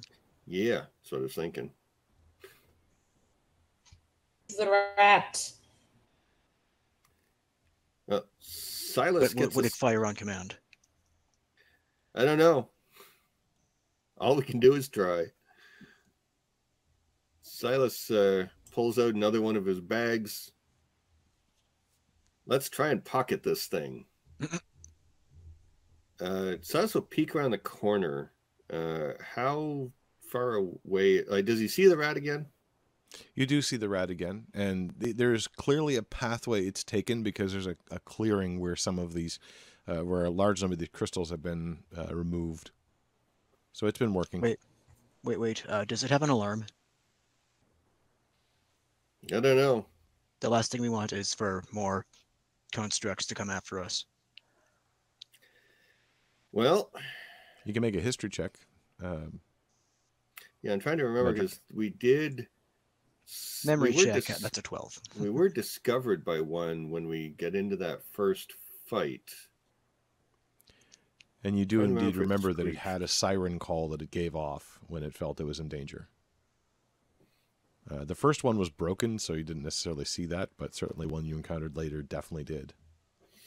Yeah, we should probably leave that alone then for now. And if we can't get the remains of the cleaning ball into the ooze, then it can be a backup plan.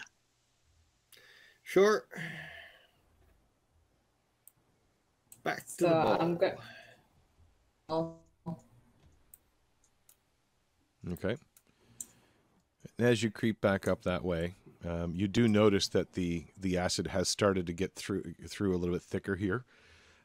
You pretty easily understand that these cleaners are here to keep that acid from building up, and this one now being destroyed has not been doing its job. It's not like it's overwhelmed at this point, but it is noticeably creeping across the floor. I should say, not creeping on its own. It's the acid flow that's normally happening.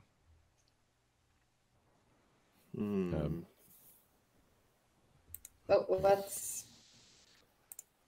So not as thick as what the others had been, but it is changing.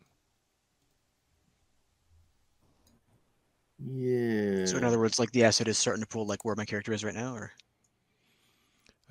It's not pooling any particular place. The cleaner isn't preventing the acid flowing. It isn't filling the hallway like the other one did. But because it's no longer moving back and forth, you can tell that the acid is starting to eat away at the walls and starting to solidify a little bit along there as well.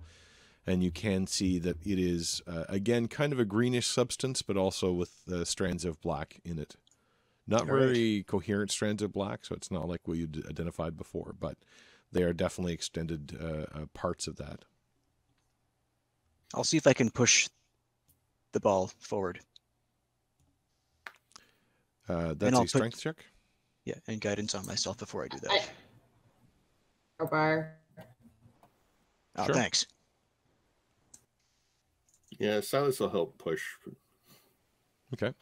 Is that a straight up strength roll, or is it athletics? Well, athletics would count. Ah, oh, nice. Plus. It doesn't budge. But there's. That would be a 25. Yeah, that'd be a minimum. It does not budge. It is too solid and heavy on its own. Damn. Yeah. Okay, start prying out pieces. Yep. And how are you doing that? Well, you can see the exposed mechanism on the inside. We did have to dig our way and like pull pieces off to get out, so we can start with those pieces. Yeah. Because it was blocking the door, so we already did have to like pull some pieces out of the way. Yeah, we tore our way through it in the first time. Yeah, basically pushing parts to the side more than tearing them apart. I'm assuming you want to take pieces out, disconnect them entirely? Yeah. Okay. Hey, Marigold, do you have any idea how we can do this more efficiently? Well, the acid's not quite strong enough to just eat through the metal on its own. I could try to... Well, no, it would take time to concentrate the acid. If I had some tools, maybe I could pull some of it apart, but I'm not really... And Sandy kind of steps up. Oh, yeah. It's just like home. And she kind of wades a bit forward. You can see her feet are kind of, pushing through the acid, and it's kind of doing a nasty number on what's left of her boots. I'll take that crowbar, dear. I give it to her. She grabs it from you and starts to kind of tear into this, but very, very selectively. You get the impression that she's had some experience at, let's just say, mechanical destruction. And I'm going to roll, that would be that. And with advantage because the crowbar. Nonetheless, she's somewhat tired, and it's rougher for her to do it. She's making a small amount of progress, but you can see that she's also fighting probably a combination of exhaustion and whatever the hell Marigold had her drink. It still seems to be giving her a little bit rough time. Hey, give me a hand with this. She points at Ledger. Yeah. So just tell me where to hit.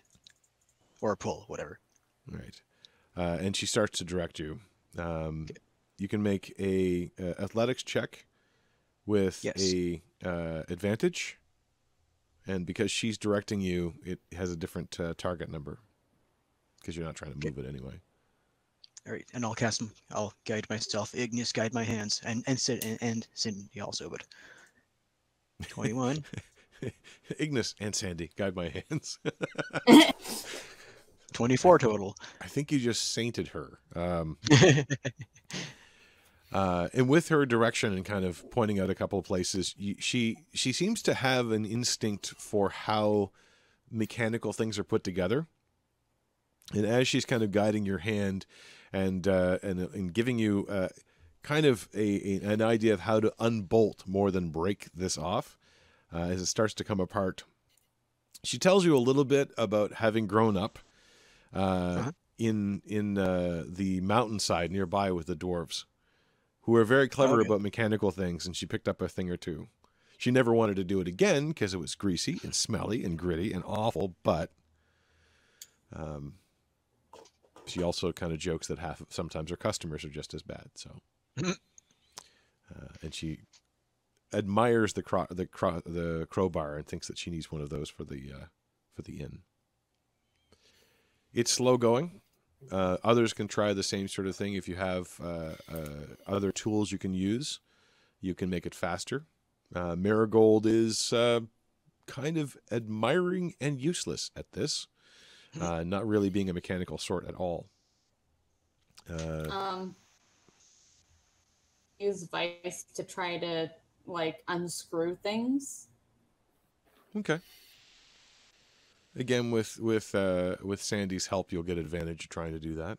Does Silas have an opportunity to jump in here, or something to try? Silas takes one of his sacks, and he's going to cut it up into strips and tie it around his feet. He's going to take a quick trip up there and see if the basically tying cloth around his feet is going to last for any duration if he steps into that. Okay. Scouting ahead a little bit. Yeah, just going back to where the ooze was. Sure. Make a perception check as you start moving through. How did Medric do? You got a 21 plus 3? Yeah. Yep. You're making good progress. It's still going to take about 10 to 15 minutes for each piece that you want to pull off, but you're starting to loose some of the large plates that were on the outside. Nice. Oh, wow. Nice. As you're moving through, the cloth is helping a little bit. It's not going to last for very long. It's not really helping it not seep through. But you do notice that long strands of the dark ooze are starting to stretch out beyond the opening a little bit. So you're starting to see it a little bit ahead. It doesn't seem to be responding too much.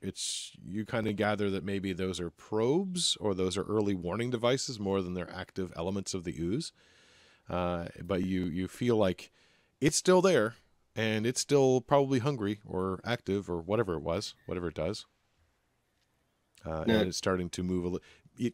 You also kind of, with that roll, I'll give you the idea that it knew something went in this direction, and so it's kind of trying to find out if it can find it. That's kind of unnerving. So am I walking through the ooze or walking through the acid? Mostly the acid, and you can kind of avoid stepping directly into the ooze. Again, they're sort of long, dark strands that are running through it. Distinct Are those because dark they're not strands there at the mixing with beginning, or no? You didn't notice that before, no. Okay. But they don't seem to react as you pass by them, and you can avoid stepping into them pretty easily. Does Silas estimate that having the extra cloth protection, if that would be enough for us to quickly run across the ooze?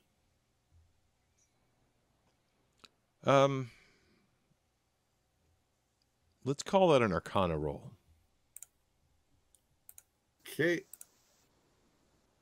It's definitely having an effect, but you're not sure if it's going to last all that much. And it wasn't the acid that you were as worried about so much as the active ooze. Mm-hmm. The acid is relatively mild comparatively. It's not burning your boots off at this point, and you've stepped through it for quite a while.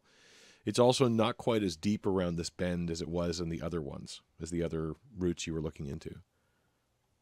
And you kind of feel as you're walking along that some of it has solidified along the bottom, so it's filling in some of the wells that have been created before. Okay, Silas will head back and see how they're doing. Okay. About 15 minutes have passed. So you've had a good long look around, and you've now been able to pull 3 large sections of this. They're almost shaped like shields. They're basically long sections of metal that were slightly curved and attached on the outside. On the inside, they're basically melted together pieces of metal with little struts left in, which you can actually use as handholds. They're extraordinarily heavy. On the other side, unless you choose to remove them, are the hooks and teeth that were there to grab onto the outside. They are extraordinarily heavy, and it'll be very difficult to remove them individually. And they could, to Medric's mind, almost serve as an offensive shield. These things are very, very heavy, and one person alone probably can't carry it or won't be able to carry it very quickly. Oh, sorry. I'm having a hard time keeping up with the different directions. Sorry. What was the roll for Annie?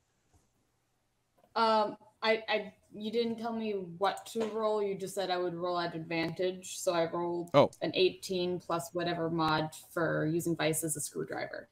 Oh, yeah. I assumed that you had passed. I thought I had read that already. That's why there are 3 panels free, because there were 3 different groups working on them. Oh, okay. Cool. Yeah. So you basically lose 3 large panels. There's 2 more panels there that you could try to extract, but they're very, very heavy.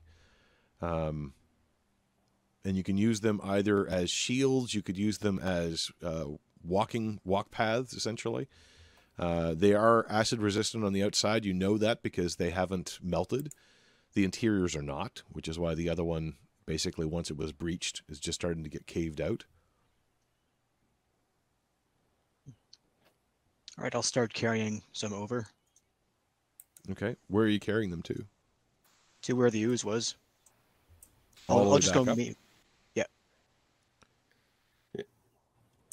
Okay. Basically, we're dragging them this way. Yeah. Trying not to make a racket, but it's probably like not. It's probably going to be a racket. Silas will Trying to help. Silas will mention on the way back. I think I have an idea. What? He lifts up a foot and shows the cloth sacks that he wrapped around his feet. We can use these to absorb some of the acid while we're walking through. We might end up having to fight that ooze. If we need to, we can, when we're going across, we can drop those and stand on the things to fight from, so that we're not standing in acid. Wait, fighting it?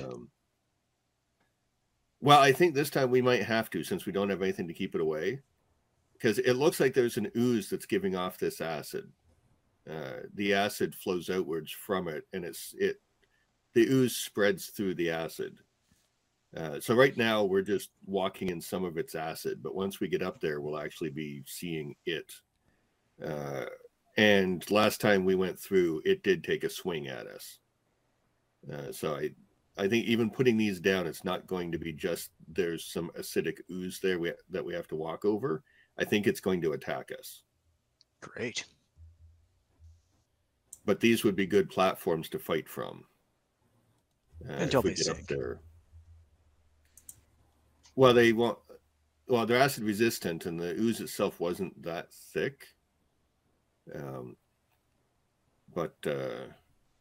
Yeah, on this particular side, that is something you had noted, is that the acid and the ooze aren't very deep here. Partially because the divots were being filled in, and partially because it hasn't accumulated like the other places. But it was starting to grow. All right, well, let's keep dragging the things then. Yeah. Silas will go down and start tearing up more of these sacks. He carries 10 bags with him.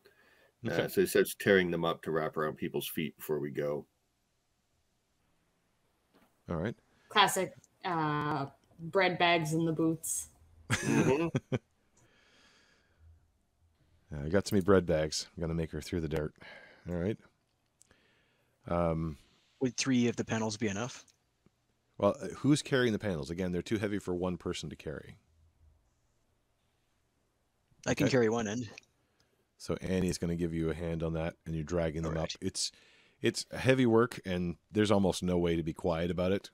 It's kind of like Screech! you're moving furniture at this point, basically. But I will say that after about another 15 minutes or so, you've been able to drag them, half carry, half drag them up to where you are on the map right now.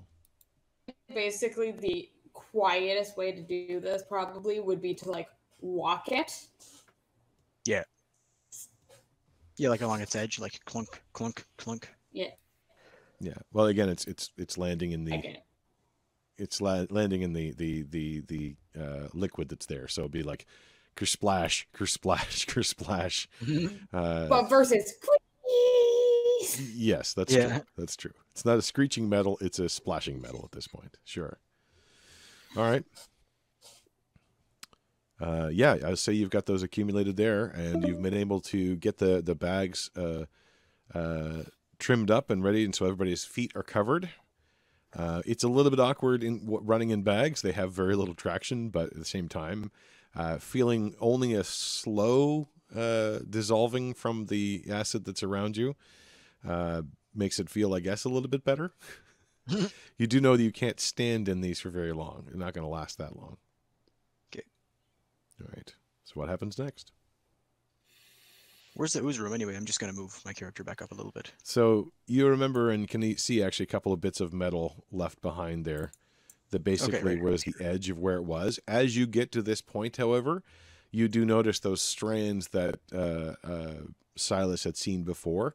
And as you move through, the strands quiver a little bit, and you can see some motion in the room ahead as it seems as though the entire room is starting to come alive almost, as all of it seems to have very easily noted your presence at that point. There's something moving in there. How far away are you? 10-minute mark. Let's see.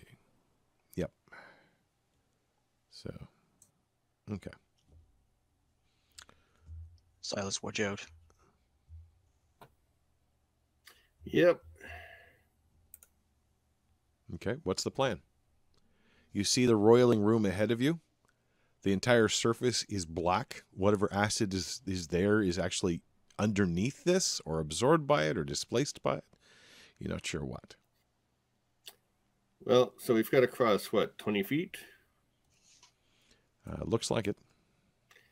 Okay, let's just toss this one, this first piece, as far out as we can. All right. Just sploosh. Right. So Annie and Medrick, one of you will make it with advantage. Let's have an athletics check at this point. Yeah, I think it's probably Ignis guide my metal toss, I guess. Yeah, well, that too. After this adventure, yeah. So guidance. Oh wow, that's advantage, right? Mm-hmm. Plus the guidance. You got this. 14 total. Okay. It lands where the robot bit is, basically, and that's where I'll place, so you can see it right there.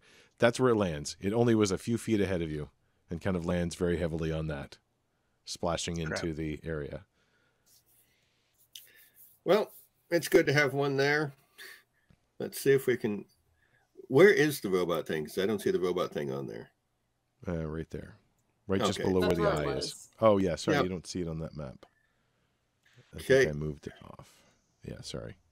Well, That makes it then obvious. yes, let's go on to this one and try and toss one a little further into the room. Okay, make another roll. Basically, we would have like piled them all like closer. We would have piled them all closer, like in this room there. Yeah. That makes sense. So another roll at advantage, or Another roll at advantage. right, guidance again. Annie and against. Does a 15 hit Annie or a 12 hit Medrick? Nope. And hits me. 12 It plus hits you? Yes. Okay. 14 to throw the thing in the acid again. Annie, you take 7 bludgeoning damage and 9 acid damage as a large pseudopod comes flying out. It happens to sort of ricochet off the metal panel, and you rolled a... Okay, you didn't roll for the second one to come... Oh, wait, no, you did roll for the second one. So you get the same roll? Yep. Wow, okay. So basically, there's one here now. Yeah, you managed to move another one, and so you have 2 of them kind of side by each, 2 platforms to stand on. That's fine. That's fine. Do It gives uncanny us... I will do... And Kenny Dodge works, as you kind of like try to... I like how it came up as Kenny Dodge. You try to use the heavy metal plate as something for it to collide into instead of yourself. However, you do feel that acid, and now the things are active in the room. Now we roll initiative, but we're going to have to recall in order to do this. So we will reconvene in a couple of minutes with the question of, do they make it through the U's again? Hopefully. Probably. Probably. Some of you will, anyway. And we're back, starting to settle into this initiative-based thing, not necessarily a combat, depending on how you choose to do it. And I will roll once for... basically, Marigold is going to be holding his actions to help Sandy get through. But I will give him initiative anyway. And I rolled 4 ones on initiative. That's surprising and kind of annoying. All right. Well, it also helps I'm on the wrong layer. There we go. just keep him in the loop.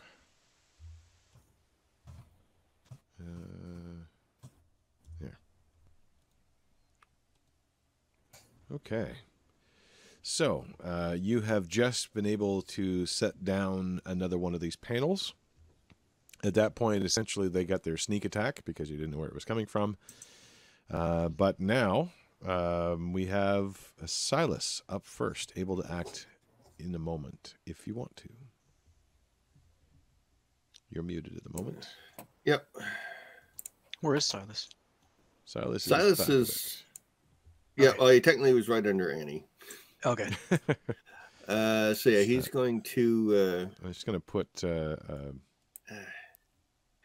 the walls in this are actually restricting my movement enough. It makes it hard to move things. yeah, I'm going to also move that to the 2, 3. map layer.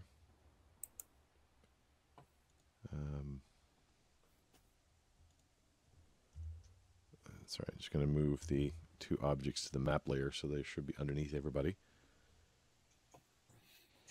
And I want to move Medric, you're actually up front there. Yep. And Annie would be right behind him. So right there. Okay. Just one moment. I've got to adjust the map a little bit here because some things I thought putting it to the map background would put it on the very background, and it does not seem to be doing so. So I'm going to send that to the back. It might just be because they're lit up. Just a second. I will get rid of the lighting.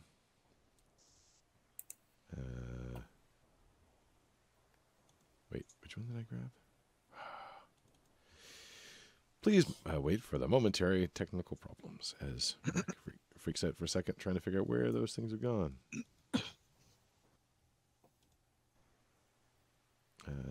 Okay, you don't need them. You know that is...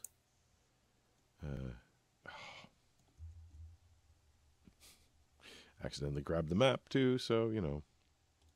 There we go. Go to the map layer, and on the object layer, go to the map layer.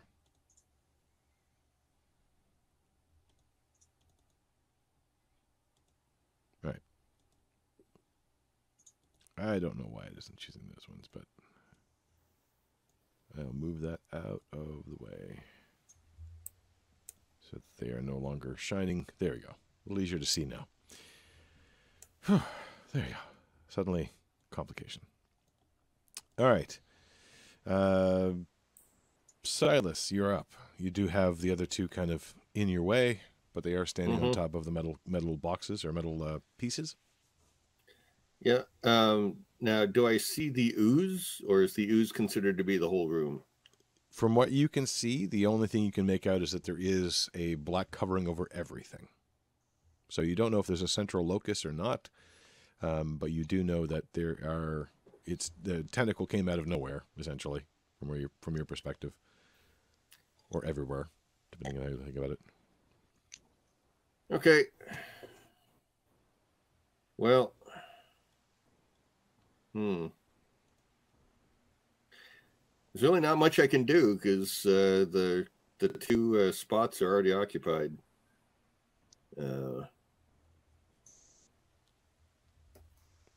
You can hold an action or ready something, or holding an action wouldn't give me anything to do, though, unfortunately. Yeah, my map is super weird. Yeah? Yeah, it's completely different. Completely like, I see it on the game screen, but... Oops. What do you see that's different? You should be able to see it all. It's like I'm in a different area, or people... Anyway, I'll take a picture. Hold on. Because you should see... Do you see the echo, the ping that I'm putting on the map right now? Yeah. That's where you are. Yeah, little square room. Unfortunately, yeah, my Roll20 shows something completely different. You might want to reload then just to make sure. Okay. It is just a little slightly square room. It's like a diamond-shaped room. There you go. Thank you. That's a better term. Launch game. It's square on mine. Weird. It's because you're cut off. Your vision is cut off a little bit. You don't see the sides. Oh yeah, I can see the sides of it, but they're just little alcoves.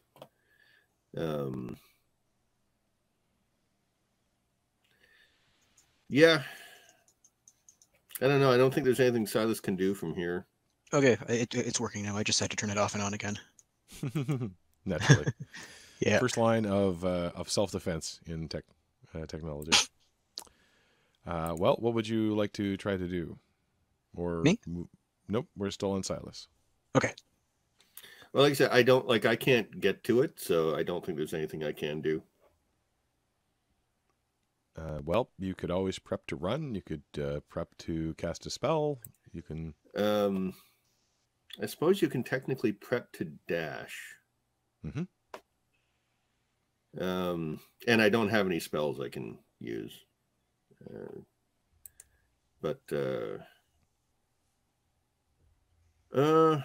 Yeah, I guess I'll prep to dash when people are out of the way.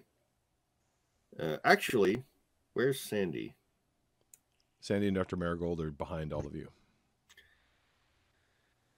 Well, I will go back here, and when there's an opening, I'm going to help by moving Sandy up and possibly attempting to throw her to somebody. Okay. Sandy looks a little indignant, but is not complaining too much right now. Annie, what would you like to do? We still need to get the third piece there, so I'm going to go to the third piece and basically for Medric to get there to help me move it. Okay, yeah, you're going to hold your action waiting for him to help out. You don't have to put it one square ahead with a successful or a better roll than a 14. You can potentially get it one or even two squares over if you wanted to. Yeet the metal plate. You certainly could. As long as we get, like, because the ooze is mostly in this room, right? Oh, don't move. This room is filled with it. And all you saw otherwise were long tentacles. If we get one there, we can jump to here and get it. Yeah. So. Yeah, jumping range is based off of your strength, I believe. I haven't looked that up in a while. If someone wants to look that up in the meantime, that'd be great.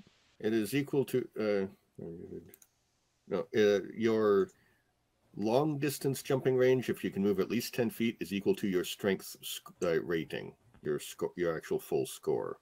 Okay. So we have. Okay.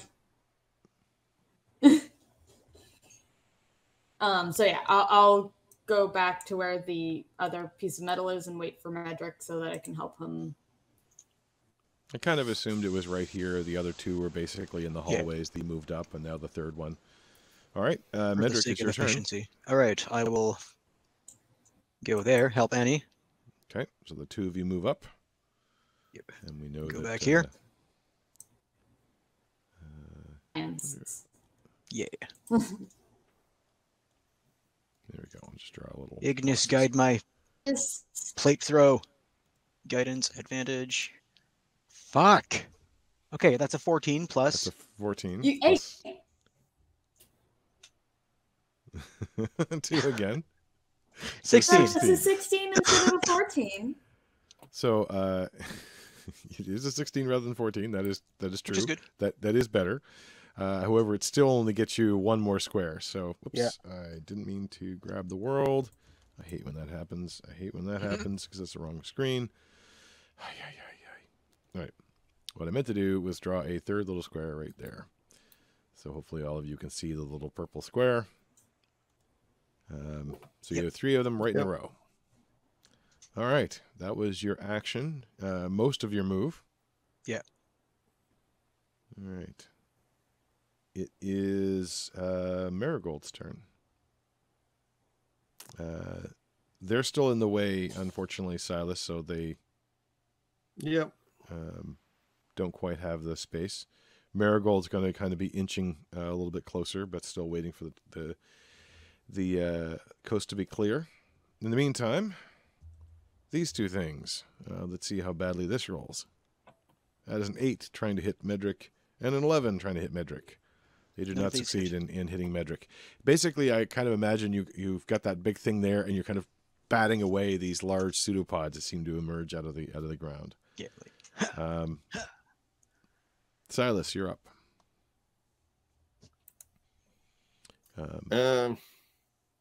I'd say you could, with difficult terrain, get by Annie and Medric, but it wouldn't give you the full 10 feet for running your full distance. That's fine. Silas is going to pick up Sandy. Okay. That will make it harder to jump, but you can do it.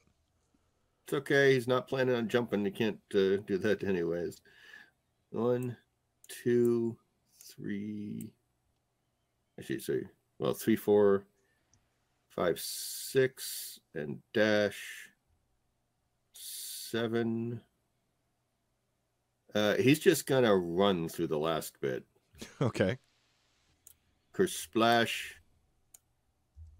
and whatever happens there, and then push into the area beyond. As we 7, 8, 9, Okay. 10, 11, 12. I think he can get there. Okay. As you kind of step into that open space where that thing is, where that thing isn't, I should say, or where the metal isn't, your foot does kind of sink through, first through the ooze and then into the acid. The bag does give you essentially resistance, so you take 2 points of acid damage. And when you are here, you feel the ooze closing in around your feet. It is going to be a contested... sorry, it's going to be an escape. Strength saving throws, I'm trying to say. Brain. To pull out of it, or it will have you restrained. DC is 12. It's fine. I get nothing for strength, so I don't succeed. You are restrained. You're held there. Your feet are kind of bound up by the stuff you've stepped through, the ooze. Okay.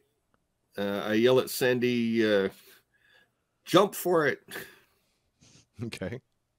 For whenever it's her turn. Her turn comes around the same as Dr. Marigold's. I kept them the same for Yep. easy's sake. So that's Silas's turn. I'm gonna. Can you move the eye? Because I can't. Oh, sorry. I can move my character, but I can't click on him in order to. Wait a minute. I'll put the eye right here. There we go. And then -2. There we go. Okay. Okie dokie. Annie, you see charging through Silas, who steps through, and unfortunately got stuck. Silas is stuck in the way. Yes, it would be difficult terrain to move It froze beyond for a him. second, and then so. So just to catch you up, Silas is stuck in the ooze carrying Sandy. He stepped into the part where there is no metal, so it is difficult terrain to move by him, and you now know that stepping into the ooze means it has a chance to grab a hold of you. I wouldn't be able to jump through him, though, is the issue. Okay, that will be difficult, so it will be a, if you're going to make a running jump. What I mean. Just jump on me, knock me into the ooze, and just keep going. From where you are right now, you can't get 10 feet of running distance because it would be difficult terrain to move through Medric. It's gonna back up. Yeah. Jump through Medric and through that was Silas. my plan, but I currently can't, is what I am saying. Okay, gotcha. You hear it now. So I'm going to back up here. Okay. Because.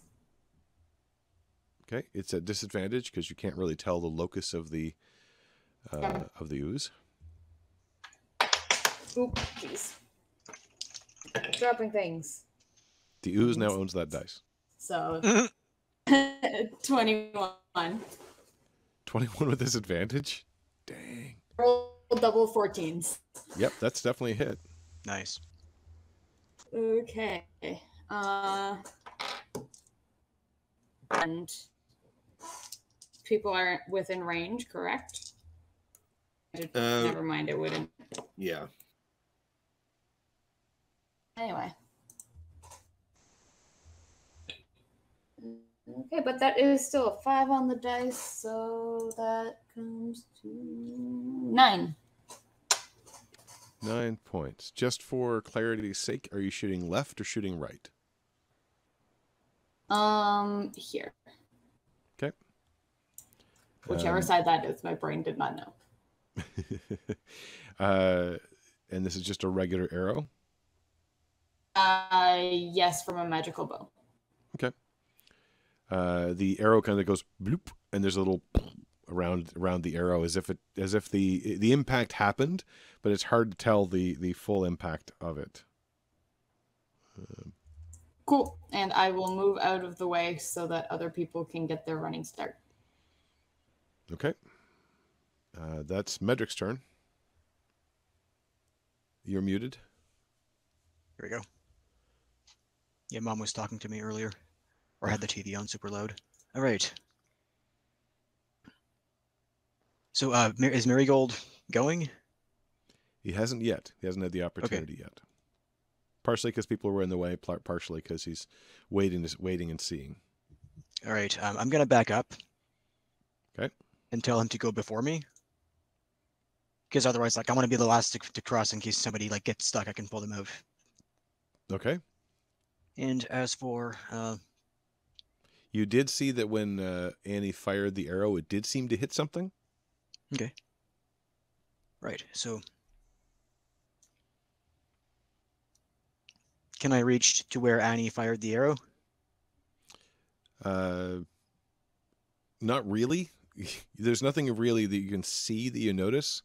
In particular, there's no locus of attention, but you did see that it had an effect. It hit vaguely somewhere over here in this direction, but that doesn't really help you that much. I'll move ahead one. And again, because the and ooze swing is covering somewhere the in entire that floor. Okay. Okay. The ooze is covering the entire floor. Swing in that random direction. What? Okay. Make it with disadvantage. All right. Wait. No. Swing. And okay, I guess that 9 was so 15 to hit. 15 hits. Hey.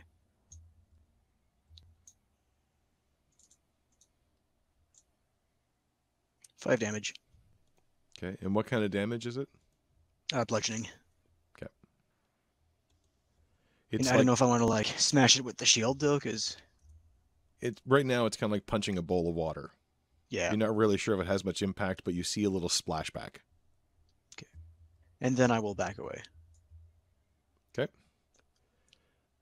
It is both Marigold and Sandy's turn. Sandy's going to try to make a leap, so she's going to tell you, Silas, it's like, okay, on 3, I never thought I was going to say this, throw me. And she's going to try to push off at the same time. So I'm going to count that as you helping her. If you're willing to help her, that is. Oh, yeah. And why don't you go face first into the acid? So pretty good on that one. 19 total. So no, she manages to kind of leap off again because it's a more complicated thing than just running and jumping. Yes, yeet the halfling, fine. And she will make it to here, just on the other side. She lands in the mostly just acid on this side of it, but seems to land pretty carefully, if you will, and then takes a couple of steps back into this room. She's kind of cautious because she doesn't know what's in that room. She's hoping that she's not running into more danger. Now, Marigold. Marigold will squeeze on by Medric. And then he goes to kind of push up his sleeves as if to make it kind of that gesture and realize he hasn't got sleeves anymore because he sacrificed them already. And will make a running jump. It will be, again, difficulty. This time it's a disadvantage because he has to jump by Silas. Can I give him advantage? Can I tell him, like, okay, step in that specific spot before you run? Feel free to step on Silas's head. That's more of an Annie thing to do, but okay. If you were physically helping him, that'd be different. But can I yeet him? Wait, I'm too far away. Damn it. After Silas tossed Sandy, he'll fall forward and down, so he's on his hands and knees. That's probably going to hurt more, but Okay. That'll make it easier for people to run across. Make a strength saving throw. Use my back. Difficulty 15. Oh, we've lost someone. Hopefully, Annie will come back in a second. Wah, wah. Internet, please. Okay. You kneel down and you feel the ooze crawling over you. You are now restrained. Yep. By the ooze. That's what I figured. Yeah, mute and hung up. They are terribly close to each other. So I'll be back in a moment. Well, that means there's no longer a disadvantage for Marigold. It's just a straight up roll. 13. It's not a difficult roll in this case because there's not as many obstacles. Hup, hup, hup, and lands just on the other side of Silas. Kind of lands heavily, and yeah, everybody's in the wrong place. I'll fix that in a second. And then takes a couple of steps back. In this case, however, as he takes a step back, there is a swing out for him. Oh, and a hit. Ooh. No. As he takes a bunch of damage. Let's see what he got here. All right. So 7 of the 7 bludgeoning and 7 acid damage, which kind of knocks him a little bit off his feet, but then he is able to continue and stumble along. As you saw a pseudopod kind of come out of the gray space and was just within range for him to be hit with that. Now we have maximum entropy here. Everybody's in the wrong place, so we'll just quickly try to. Sorry, I went to unmute to mute myself and No worries. No worries. Technology is, well, it is. Just leave it at that. We also lost Silas's camera, so we're almost there, folks. The ooze is melting all of our technology. However, Dr. Marigold has now made it successfully over the other side. So has Sandy. Now these things are going to... they have someone captured. That's nice of them. Everybody else is outside of range. Yeah, they found a nice tender morsel. They indeed have. So with advantage, the first one is a 14 hit you. No. Suck it, pseudopods. And even with that, the 22 does, however. Let's see. Restrained, can I use my no, it's both reactions. You can't move or take actions. I don't know if you can take reactions. That's a good question. Yeah. No, that's fine. I'd have to take 2 reactions to do what I was thinking. 3 bludgeoning and 5 acid. As you now see the tentacles, especially Medric, you can see it full on. The tentacles are basically beating at where you presume Silas is, but all you really see is a shell of black, which is covered over him. Probably bad. Yeah, very bad. It is Silas's turn, however. Well, unfortunately, restraint does not leave you with a lot of activity. Nope. I assume it's acrobatics or athletics to break free? In this case, it has to be athletics. There's no way around it. Okay. Nope. Unfortunately, you're still bound. Mm-hmm. That's my turn. All right. Actually, I will shift the hex to the ooze. Sure. It is now strength penalized. Okay. I'll say that you get advantage on your athletics attempt then. Okay. Because this is the only way that hex actually helps in combat, except for the damage, is for breaking free of things. Nope. Yeah. Unfortunately, well, I guess we could have taken the 2 rolls you made before. Yeah. Either way, unfortunately, you are bound up by this thing, and it is starting to pull in on you and starting to suffocate you. Yep. You now find that you have to hold your breath. So Start counting the breath holding things. It's not a problem in this system generally, but keep in mind that speaking would be bad right now. Thank goodness I got telepathy, although I can't see them. Actually, that might stop it. Annie.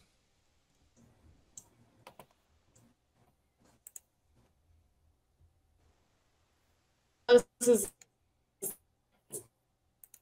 still in my way. And that will be my turn. Okay. How are you going to give Medric? What advice do you want to give Medric about getting Silas free? He's in that area somewhere. Unfortunately, bro. Annie didn't actually see him go under. Oh shit. I'm still a lump. Yeet him. Try to pick him up and yeet him? I'm assuming yeet, not eat. Yeah. Okay, It's so very where the broken lump up for is, me gotcha. right now, so where the lump is. Am I the last one on this side, or no? Annie's still there. Okay. Annie, you're okay to get across, right? I can jump. Okay. So, do you want to hold your action? All right, it's still Annie's turn. Or is it my turn? Would I really be You could hold your action to dash. able to? I can't see that. And would I be able to jump as part of the dash? Yep.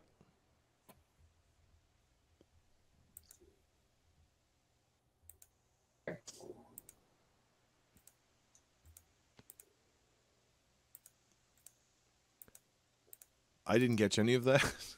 So. Yeah, your camera froze. Yeah. Oh, good. It's not just me. Okay. Yeah, I didn't actually hear anything from her. Technology. I can't hear anything. You might want to type it out into the chat. Yeah, we're getting like one frame every 30 seconds and no audio.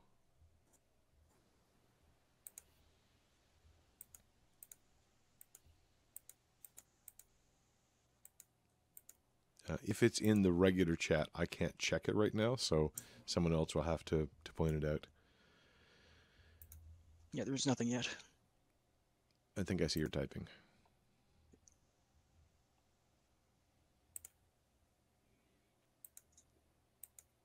Perfect. Perfect. That's what I had hoped you were saying, and I was right. So I'm not a mind reader, but I'm a lucky guesser. And now your camera's unfrozen, so we're all perfect. All right. So you're holding on, My waiting for computer that. froze. Oh, Oof. okay. So Annie's holding on. Medric, what would you like to try to do? Silas is in danger. So That's a I will good presumption. run across and jump to the other side of him.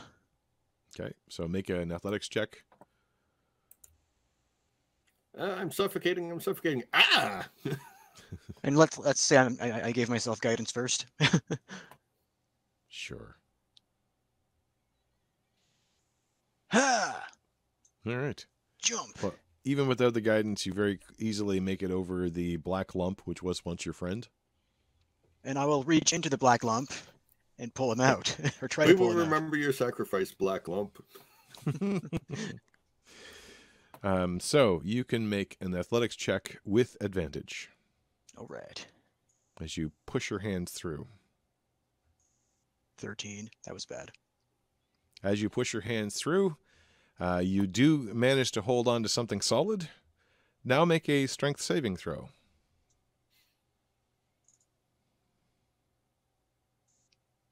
Dirty 20. You manage to pull your hands back out, but unfortunately not with Silas. Crap. But you are not held by the device or by the creature either. That is good. Grappled, I guess is the word I was looking for. However, you do not manage to get him out. You do have, that was your action and your movement. Yep. Hold on. 1, 2, 3, 4, 5. Can Annie, should I get out of the way for Annie to land more easily, or? She doesn't have a place to land right now. Okay, so I will back up one more. Okay. All right. Annie, Silas is in trouble. All right. Coast is clear. Annie, you can take your action now. Yep. Go here and. Actually, sorry, there would be one thing that happens. It's not So going to it's, change this action at all. What roll to jump? Athletics to jump. But as you pull away a little bit, actually, no, you're fine there. So Annie makes the jump. Athletics check. Hoop, hoop, hoop. Part of this is too that the ooze, you can imagine, is also reaching up a little bit, so you want to jump through it. So it's a 14? Okay. I will say you managed to jump over. However, it does get a grab attempt as you're jumping over. So make a strength saving check with advantage.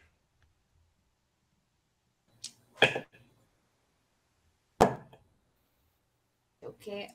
That is 17. 17. You managed to pull free of the strands that are reaching up from the black lump that was once your friend, and managed to land on your feet on the other side. Thank you, everything, for advantage, because the other one was a 1. Oof. All right. Let's see. Dr. Marigold.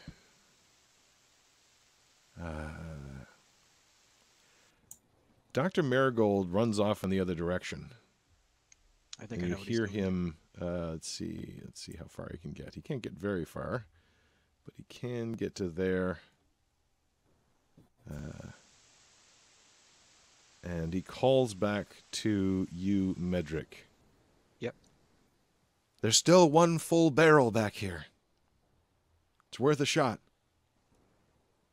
And Sandy kind of comes over, wondering what the hell's going on. In the meantime, let's see. They have one, they almost had another. So, pseudopods come swinging out of the muck. One towards Annie. 14 doesn't hit, I don't think. Nope. And the other with advantage at Silas, 17. Does a 17 hit? Well, see, something I keep forgetting is I have the Ring of Argenti Sagax, which has a reaction can cast Shield. It's true. So I will cast that, which will bring my AC to 22. Perfect. So there's a little bit of a bulge in the black bubble as the shield takes effect, lifting it from kind of the pummeling action, if not necessarily from the being held action. Good. That was a very smart use of that item. That is them. Silas, it is your turn again. Okay.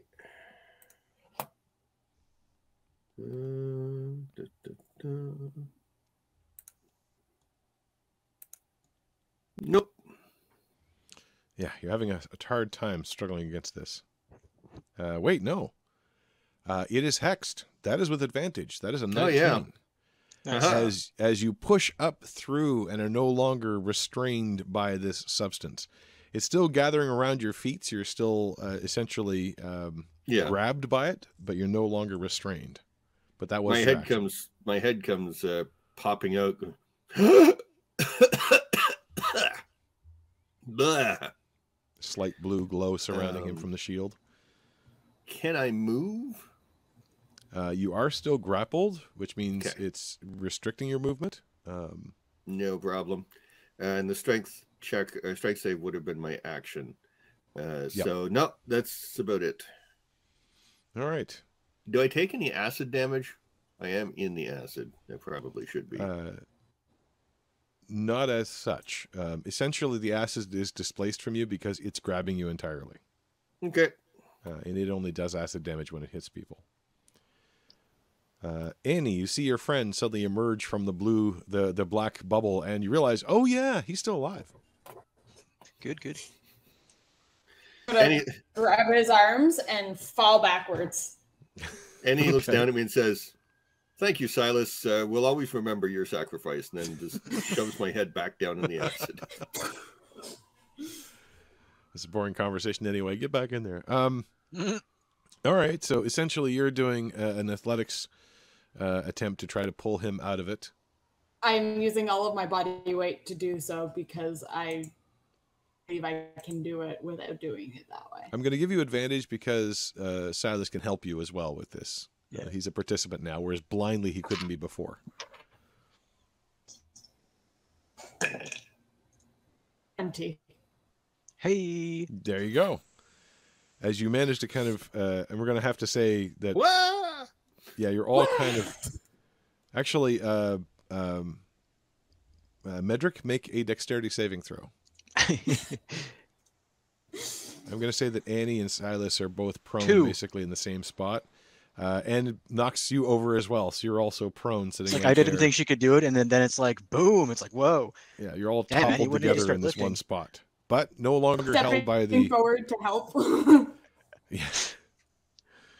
Now, Medric, at your feet is the combination of two of your friends. I mean, I can still use my movement to get up. That's true. That's true. It's difficult terrain in the area because you basically are sharing a space at the moment. But yes, you can use half your movement to stand up. I'll take a step into this corner there. Okay. There you go. There. You brought your friend out. Now you can let him go. Leave him to the elements. Medric. I'll get up myself, so that's half my movement. And Silas, are you okay? Like, do I have to pull him further away from the ooze or no? He's not being held by it at the moment, but he is restrained, or he is prone and probably quite injured. All right. He will get a. I'm covered in goo. That too. He'll get a level 2 heal. Or. Man, you full casters and all your spell. Level 2 cure wounds, so 1d8 plus. Holding out on us. I was saving them in case we ran into Clockwinder. Yeah, when your cleric is saving a spell that he can cast heal with or any sort of, that's a good thing. That's appropriate behavior. I'm not saying it's bad. I'm just saying it's like. I'm just saying ow. At least you got more than like 4 spell slots. That's the warlock's way. All right, so 10. You get plus 10 hit points. He coughs out a quick thank you. No problem. All right, now let's get away from this place. And I'll use the rest of my movement to get away from this place. Okay, so half your movement is left. Okay. Let's see. Marigold moves over to the barrel and then looks back and sees you there. And then it's like, I can't do this on my... Oh, are you free? And Sandy is going to move over into the corner here where she can see everything in the room and hopefully nothing's going to sneak up on her.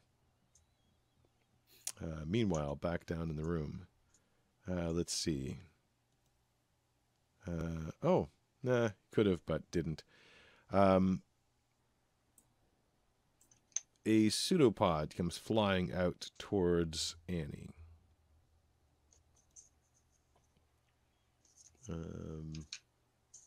10 does not hit. A pseudopod comes flying out towards Silas. A 40 does not hit.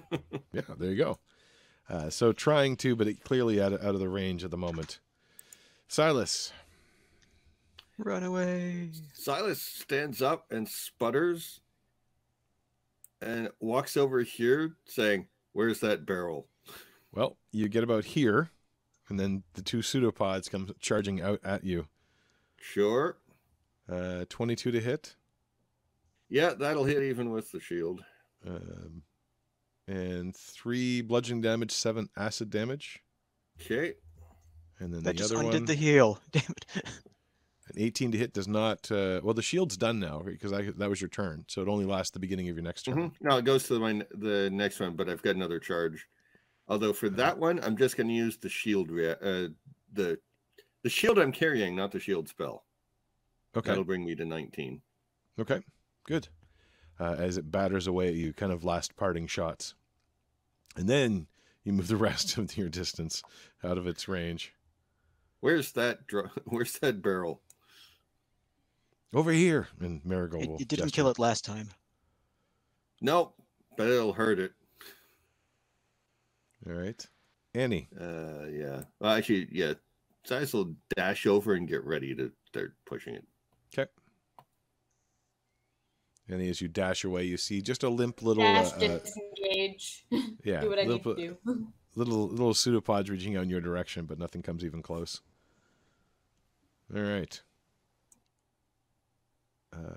Dash and disengage, so you're done. Medric. I'll just meet up with the rest of the people by the barrels. Okay. Should we do this right now? Yes.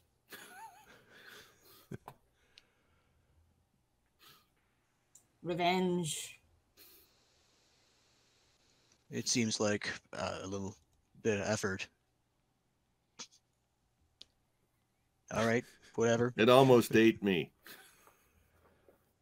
Okay, I'll do the thing that I did with the barrel the first time, and hopefully somebody will assist because they are heavy. Mm-hmm. So, Medric and Silas. I can assist. Well, I think both Medric and Silas are there as well. Marigold... I'll let Silas get this one. Marigold actually goes over and picks up some of the armor pieces of the creature that was there before. Mm-hmm. Hold for a second. Grabs a couple of the armor pieces and gives a large chunk to Annie. I think if we direct it, I think we can do more harm. Great. Sure thing. More harm, good. So Push barrel now. as you drag the barrel over, we'll just put you in place basically to show you that you're there. It's a little bit cramped, but we'll accept that. So Marigold will be directing you. Mm-hmm. So you get, well, you have advantage because there's two of you anyway. For you, Annie, you'll be making a acrobatics test with advantage. Marigold will be making one as well. Treat it like an attack roll.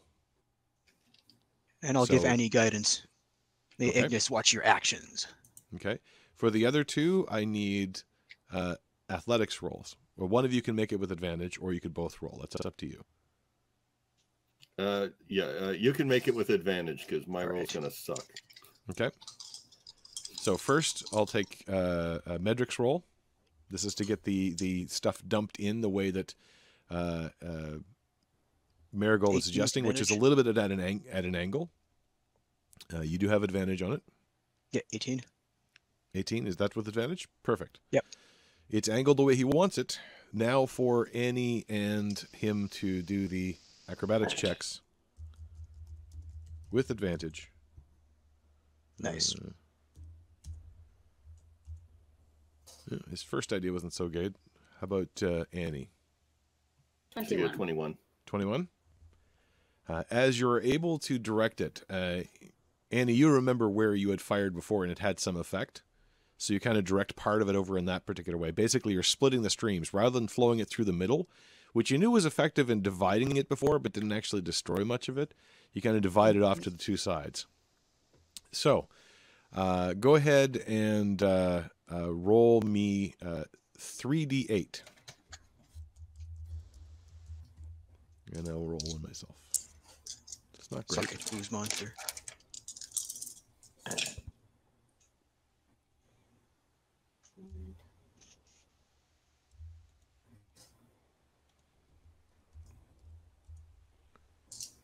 $15.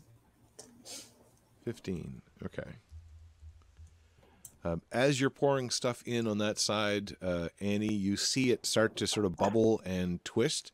And then you see the black surface on the east side just sort of turn into a kind of half solid and stop burbling and twisting after a moment. You believe that the thing on that side is dead.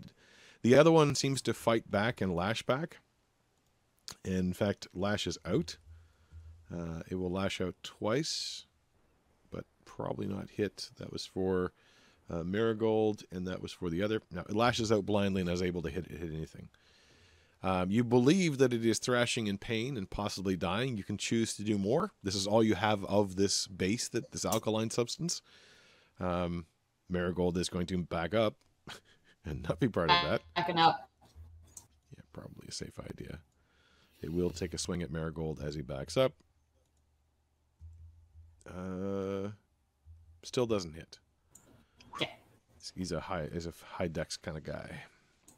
Medric and Offer to try to get in the way. step lightly. So, if you want to try to attack it, you can. If you want to just get away, you can do that too. Yeah, I'll just get away. Okay. It doesn't have a way to go after you. Silas? Unless, wait, we're not moving the barrel, but the barrel back, are we? No, you kind of just tipped it over in this area. And there's more stuff left in there? No, that was all of it. Okay, yeah, I'm backing away.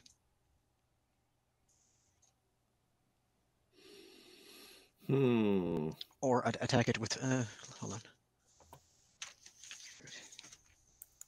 I could try to Sacred Flame it. You certainly could. I will do that.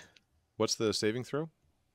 It is... Dex. I think it's Dex. I could be wrong. Let me check. It is dexterity. Okay. Okay. Ooh, my flame comes down. It 18 does to have hit. advantage because there's no specific location. Oh, right. It's a save. Okay. What was... However... Wow. The second one was terrible. Is a 15 enough to save? I I wrote it think down somewhere. so. Yeah, It would it be is. your normal save, so... Okay. Yeah. You'd have You see it kind of 15, I think. twisting and pooling and unnaturally moving liquid, kind of carving out a space for the flame to burn on its own, and doesn't seem to catch it. You also do remember, well, no, it's Sacred Flame. You all remember that fire didn't hurt it much before, but this is Sacred Flame, so that's different.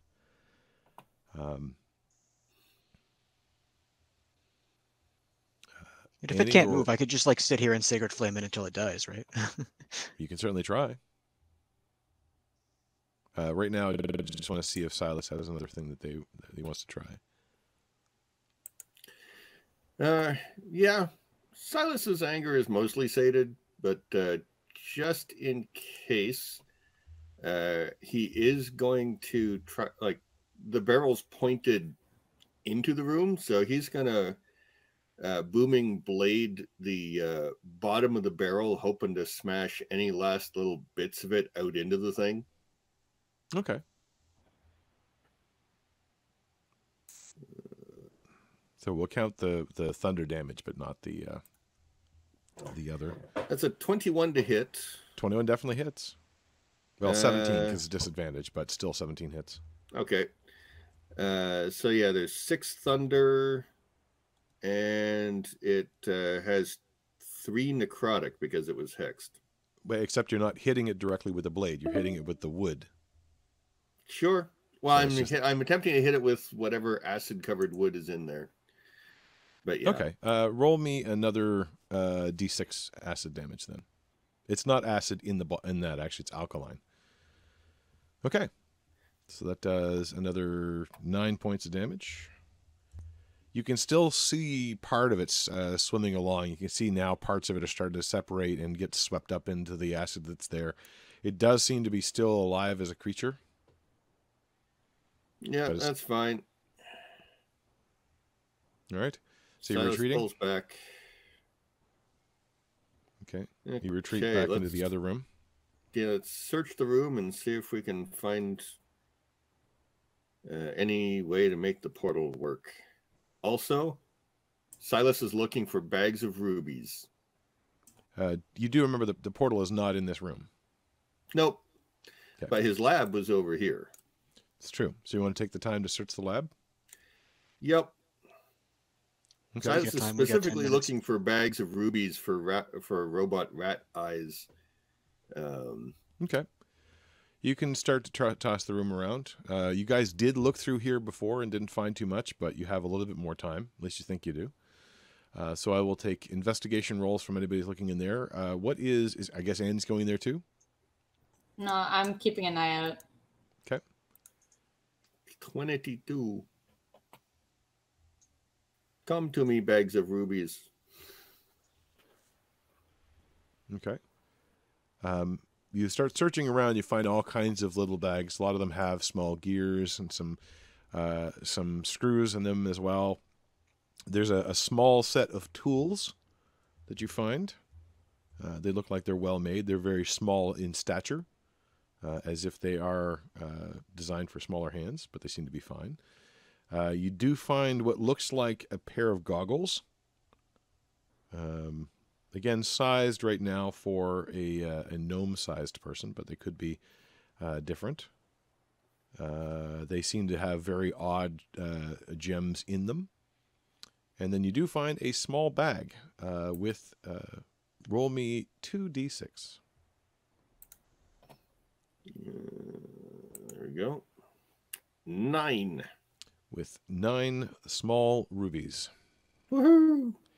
As the entire room begins to quake and shake, as if the entire place is starting to shift and move. Why do bases always start to fall apart before? We need to get out of here. You hear a sloshing from the other room and realize that the acid from the other tunnels is starting to back up into that area. The whole place is tilted somewhat more now. Silas? Yes. We gotta go. Okay. Well, Silas will pocket the various things that he found, and okay. Just make note of Clockwinder's goggles. Yep. Yeah, I need 10 minutes to cast detect magic, so I don't have time for that yet. Yeah. You do hear the sound. You do hear the sound of one of the cleaners, the one you had first encountered, kind of moving back and forth. We better go. This can't be good. Where's the portal? This way.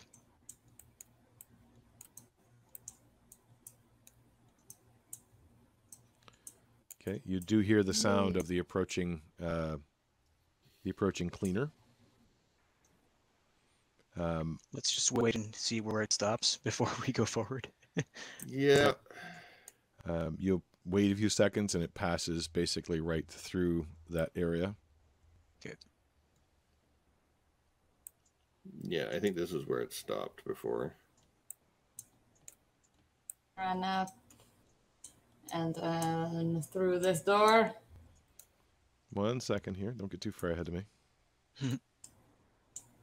That's not what I wanted. There we go. It's there. Because I have to move this through. And then it turns and comes back. So as you're there, you can feel that it's coming. You can actually see it coming there very rapidly. Robot hand. Yep. Okay. Sleight of hand roll from whoever's using it. You have advantage because you've done it before. Pass it, pass it, pass it, pass it. Silas slaps the hand down.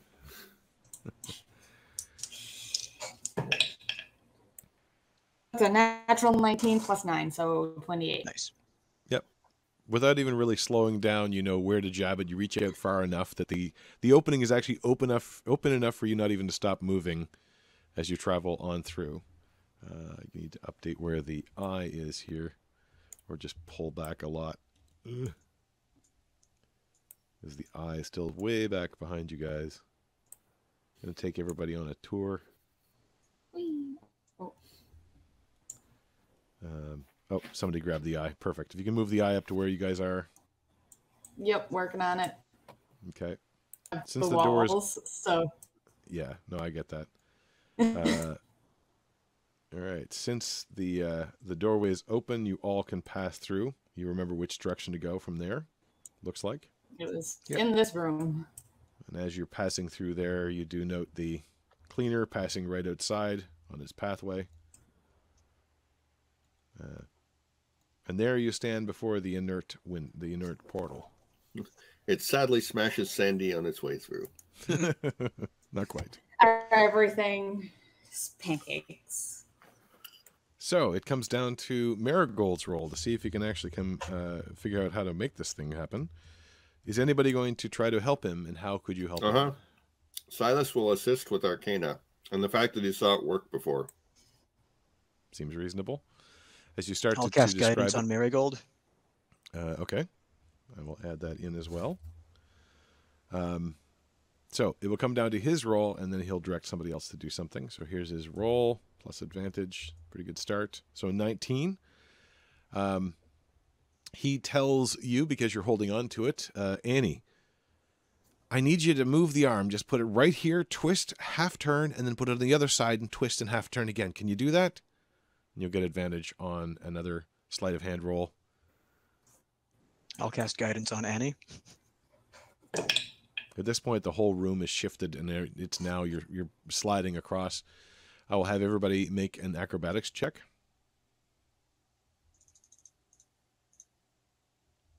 7. 4 for the sleight of hand. Okay, you jam it into one side. I will have you make the acrobatics check as well. Yep. Medric and Silas, you go sliding across the room as now the southern wall is now up.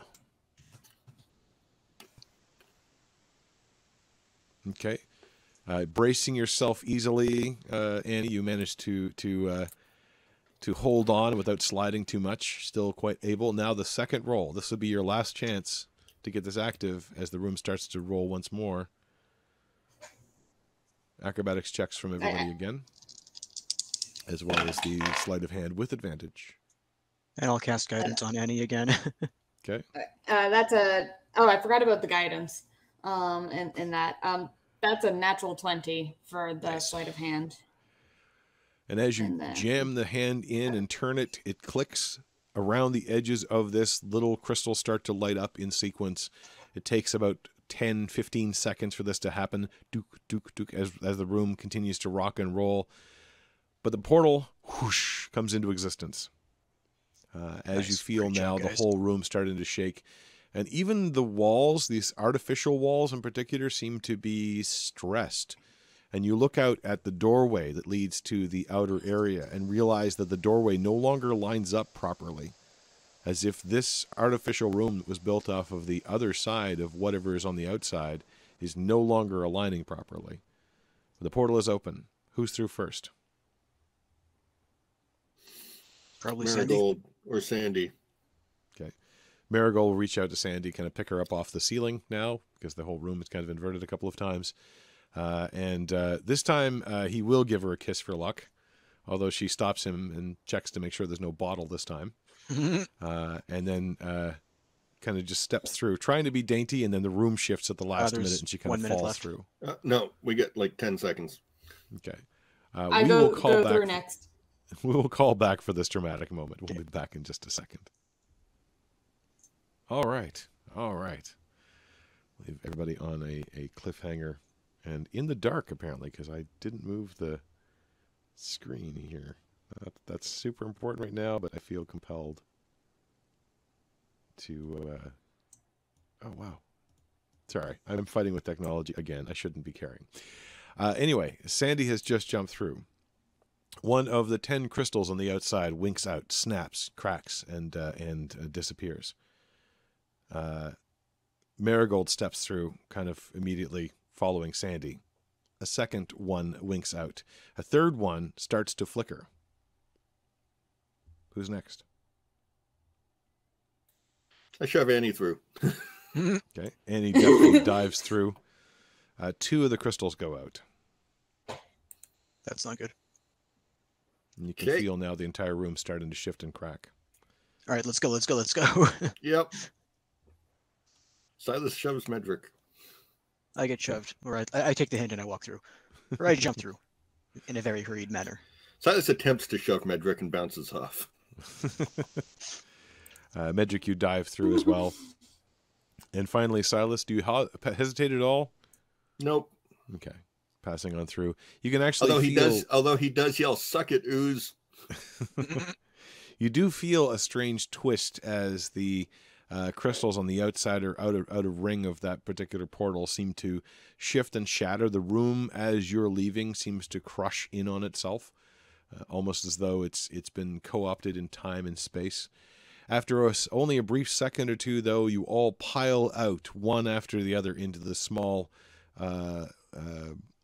area that contained the warehouse, the central part of the warehouse, which actually I can bring up for fun. Oh, I didn't move there myself. That's silly. As you all kind of pile out now into this central space, the portal behind you starts to glow brighter and brighter. And you can see now that that elements are starting to ooze outward from it and hiss when they hit the ground around it. You feel you see the little crystals wavering around it as well, and then one of them breaks off and crashes. And from that direction, a spout of energy happens. Let's see. Let me see. The three of you plus two of them. So I will roll a d8. First three are PCs. Second two are the NPCs. That is Sandy. Sandy gets hit with an energy surge. Sandy dies. Rescue failed. Thankfully, only 1 point. I rolled a d5, but it doesn't really make much difference. As 1 point of this sort of brilliant, what looks like almost radiant energy gets pushed out from that direction. And you can see now that as the other crystals are starting to waver, this is going to probably explode. We should get out. Yeah. Move. Run away. You hear a mechanic screech from up above as you realize that owl is still flying up around there somewhere, but you don't see it as you make your way to the exit, I assume. Can Silas see it? No, there's another floor, and it had flown up to the upper floor. So you guys actually hadn't seen where it roosted and tried to hide itself. As you run into the building, you hear first one explosion. There's another element has broken free, tearing through the north side of the building, and in fact tearing through this building and the building next to it. This jet of gold and silver energy, kind of twisting and turning, unleashed. Another one explodes through the ceiling. You don't hear the owl any longer. A third one seems to take out the back of the building, and bits and pieces go flying into the narrow water that's back there now. You can see the tide has come in a little bit. And finally, one jets right out through the front of the building. I will have all of you make a dexterity saving throw as this wide jet of energy is unleashed.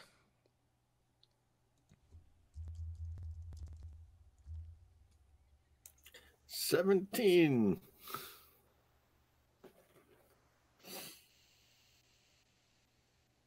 And a 1? Really? Natural 1. Oh, no. Silas, you take 1 point of radiant damage. Medric, you take 2 points of radiant damage. And Annie takes 4 points of radiant damage. As you kind of dodge in that way where you realize when you're halfway in the air that was the direction it was coming from. And you dodge into this. I felt on my face. Pretty much. Yeah, you're knocked back a few feet. As the rest of the building essentially is first expands in this demi-globe of radiant energy, and then the whole thing contracts down and crushes in on itself, leaving nothing behind but a pile of debris. People are rushing. Sit and wait.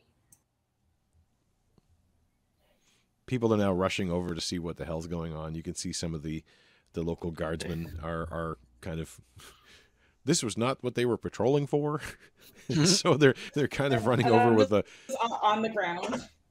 Yeah. Yeah, Silas flops down under the dock, is like, okay, so the base still blew up, but we did get to go back and check a room first, so we're getting better. The ground continues to rumble after this space has been collapsed. We should probably get a little further away. Probably boy. I Silas just stand up. rolls on his side further away. You can see waves starting to build up now as the water itself is churning and disturbing, and it feels as though there's an earthquake going on. Oh, crap. Is this another arm?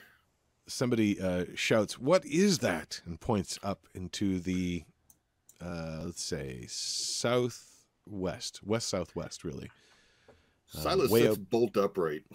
Way beyond the town and kind of on the ridgeline up above where the town was. There is a tree that just goes flying and followed by a few more as a large boulder of rock comes crashing out and kind of sails through the sky, landing on the beach. Someone yells out, "I think that was Cedar Ridge Point." And then massive outflowing of dust. As you see, kind of floating there is this strange amorphous shape, kind of oblong and covered in stone. Dripping from it, you see tendrils of gray and black and green liquids.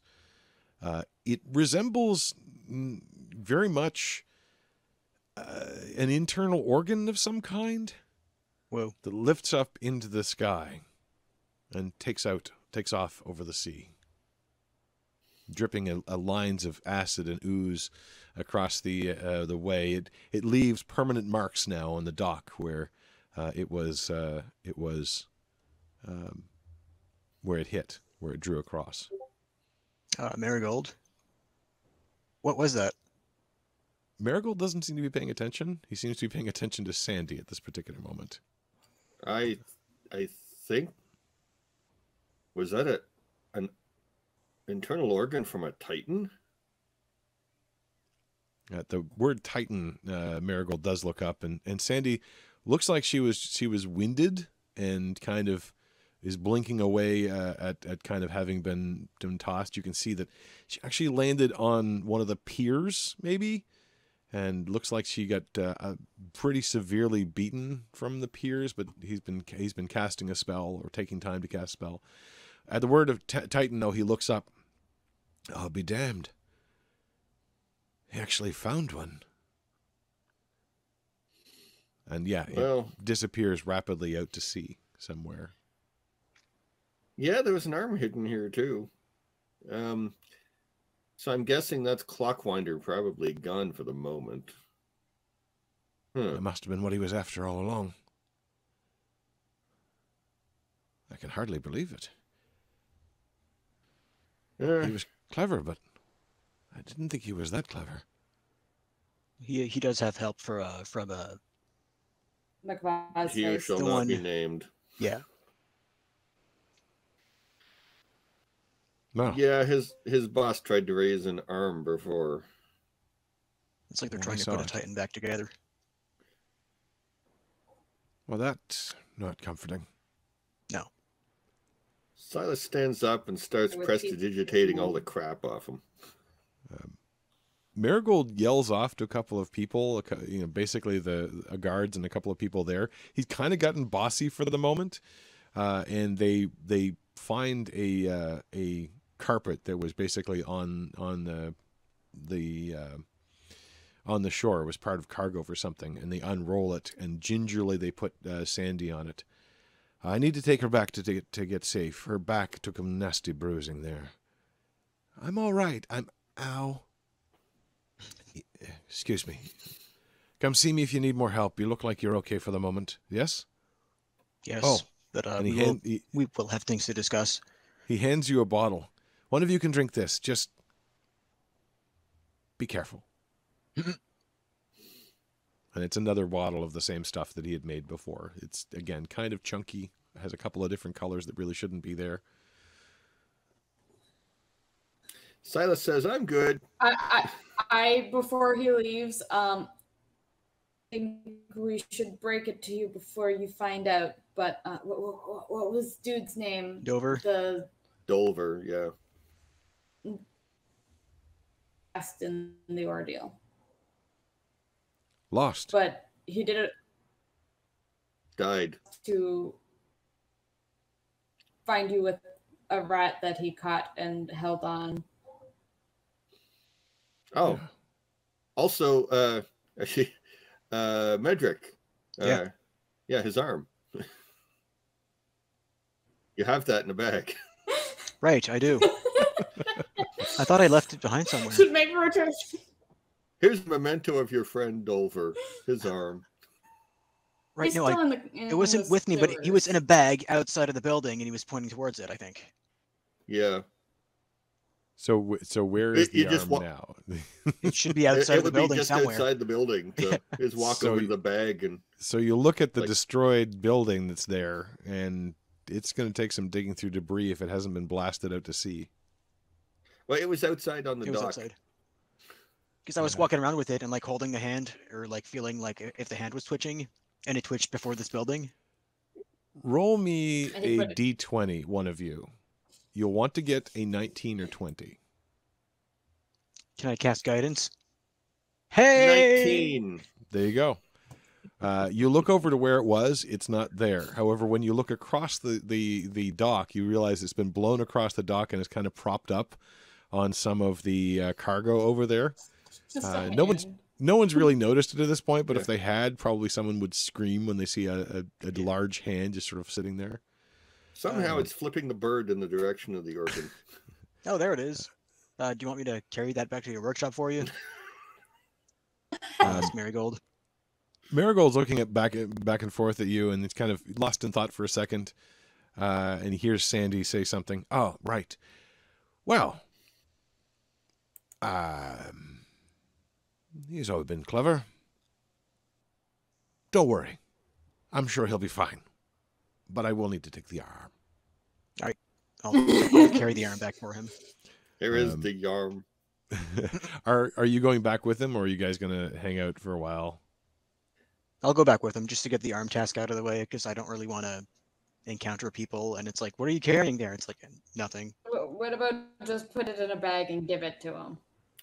Yeah, but Silas he's not hands you a sack. Okay. No, I was already in a bag, though. The bag of bags. Mm-hmm. I have one. Marigold directs one of the others to carry it because it's actually too big for him to carry that far. And then he again. Thank you, more than I can ever express. Come see me later if you need more healing. But we'll have other things to discuss, I'm sure. Oh yeah. Farvin, what have you done? Later, folks. Then he leads off the sort of carrying of Sandy, who catches Annie's eye on the way back. She's probably able to walk still, but she's kind of enjoying this a little bit. And so she kind of winks at you before looking, oh no. As they're walking off, Silas just yells, "Go talk to your sisters." There's a sort of hand wave on the bundle. And for the moment, your friends are safe. Clockwinder has made an escape with something potentially quite devastating, depending on what it actually is capable of doing. If it truly is a part of a Titan, those mythical creatures were the ones that challenged the gods. You have some idea of what your foe might be up to. But there are more pressing matters. Tomorrow's the competition. And after that, there's dinner to be had. Uh-oh. For now, however, you pick yourselves up, you look at your wounds, you look at the things you've gathered, and you feel accomplished. You're going to level up. And then we'll have a moment of downtime. You can describe some of the things you're going to be doing next time in either preparation for the competition or for... it'll probably just be the competition the next session, I would imagine, unless you have some other particular duties you want to do. If you have time, let me know if there are options to understand the things that you have and take a closer look at the items you gathered. Yeah, once we've got a bit, he'll start casting detect magic and identify and such to figure out what those things are. Okay. And we'll bring this session to a close, unless there's something else that people have right now that they'd like to talk about retaining this session. Any lingering questions? Anything I forgot to mention? I don't think so. Just in case I forget, I do go to report back what happened to the captain, but we can deal with that next session. Yeah. And there will be a report coming in from Cedar Ridge Point that Cedar Ridge Point no longer exists. It was a large outcropping of rock that once lived there. Now it is a crater. Damn. Actually, one last thing. Silas will clean himself up and proceed to say another villain defeated by the Phoenix champion and his friends. Many they are. How will we get a performance check on that one as you start to build this continuing legend?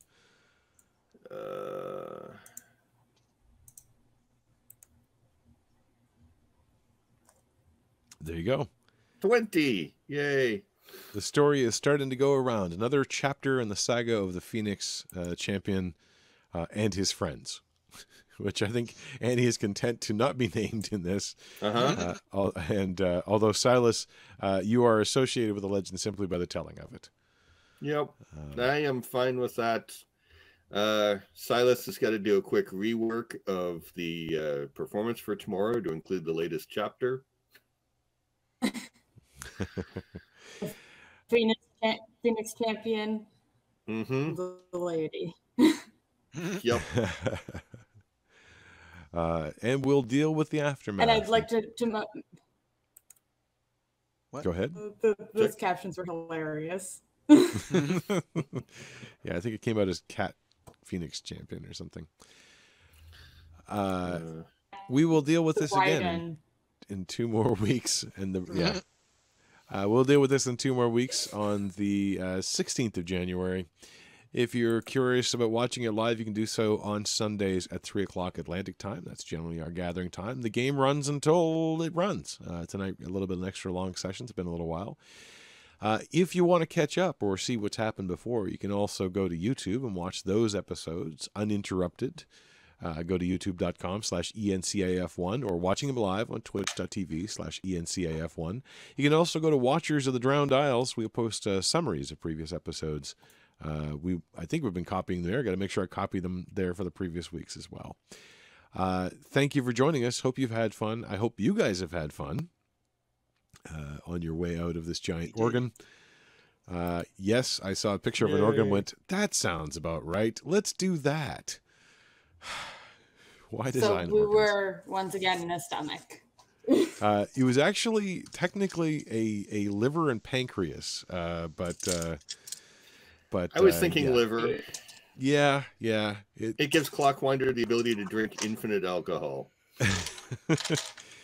It's another piece of a very complicated puzzle that's being assembled. So, again, I hope you guys had fun, and we shall see you again soon. Bye, everybody.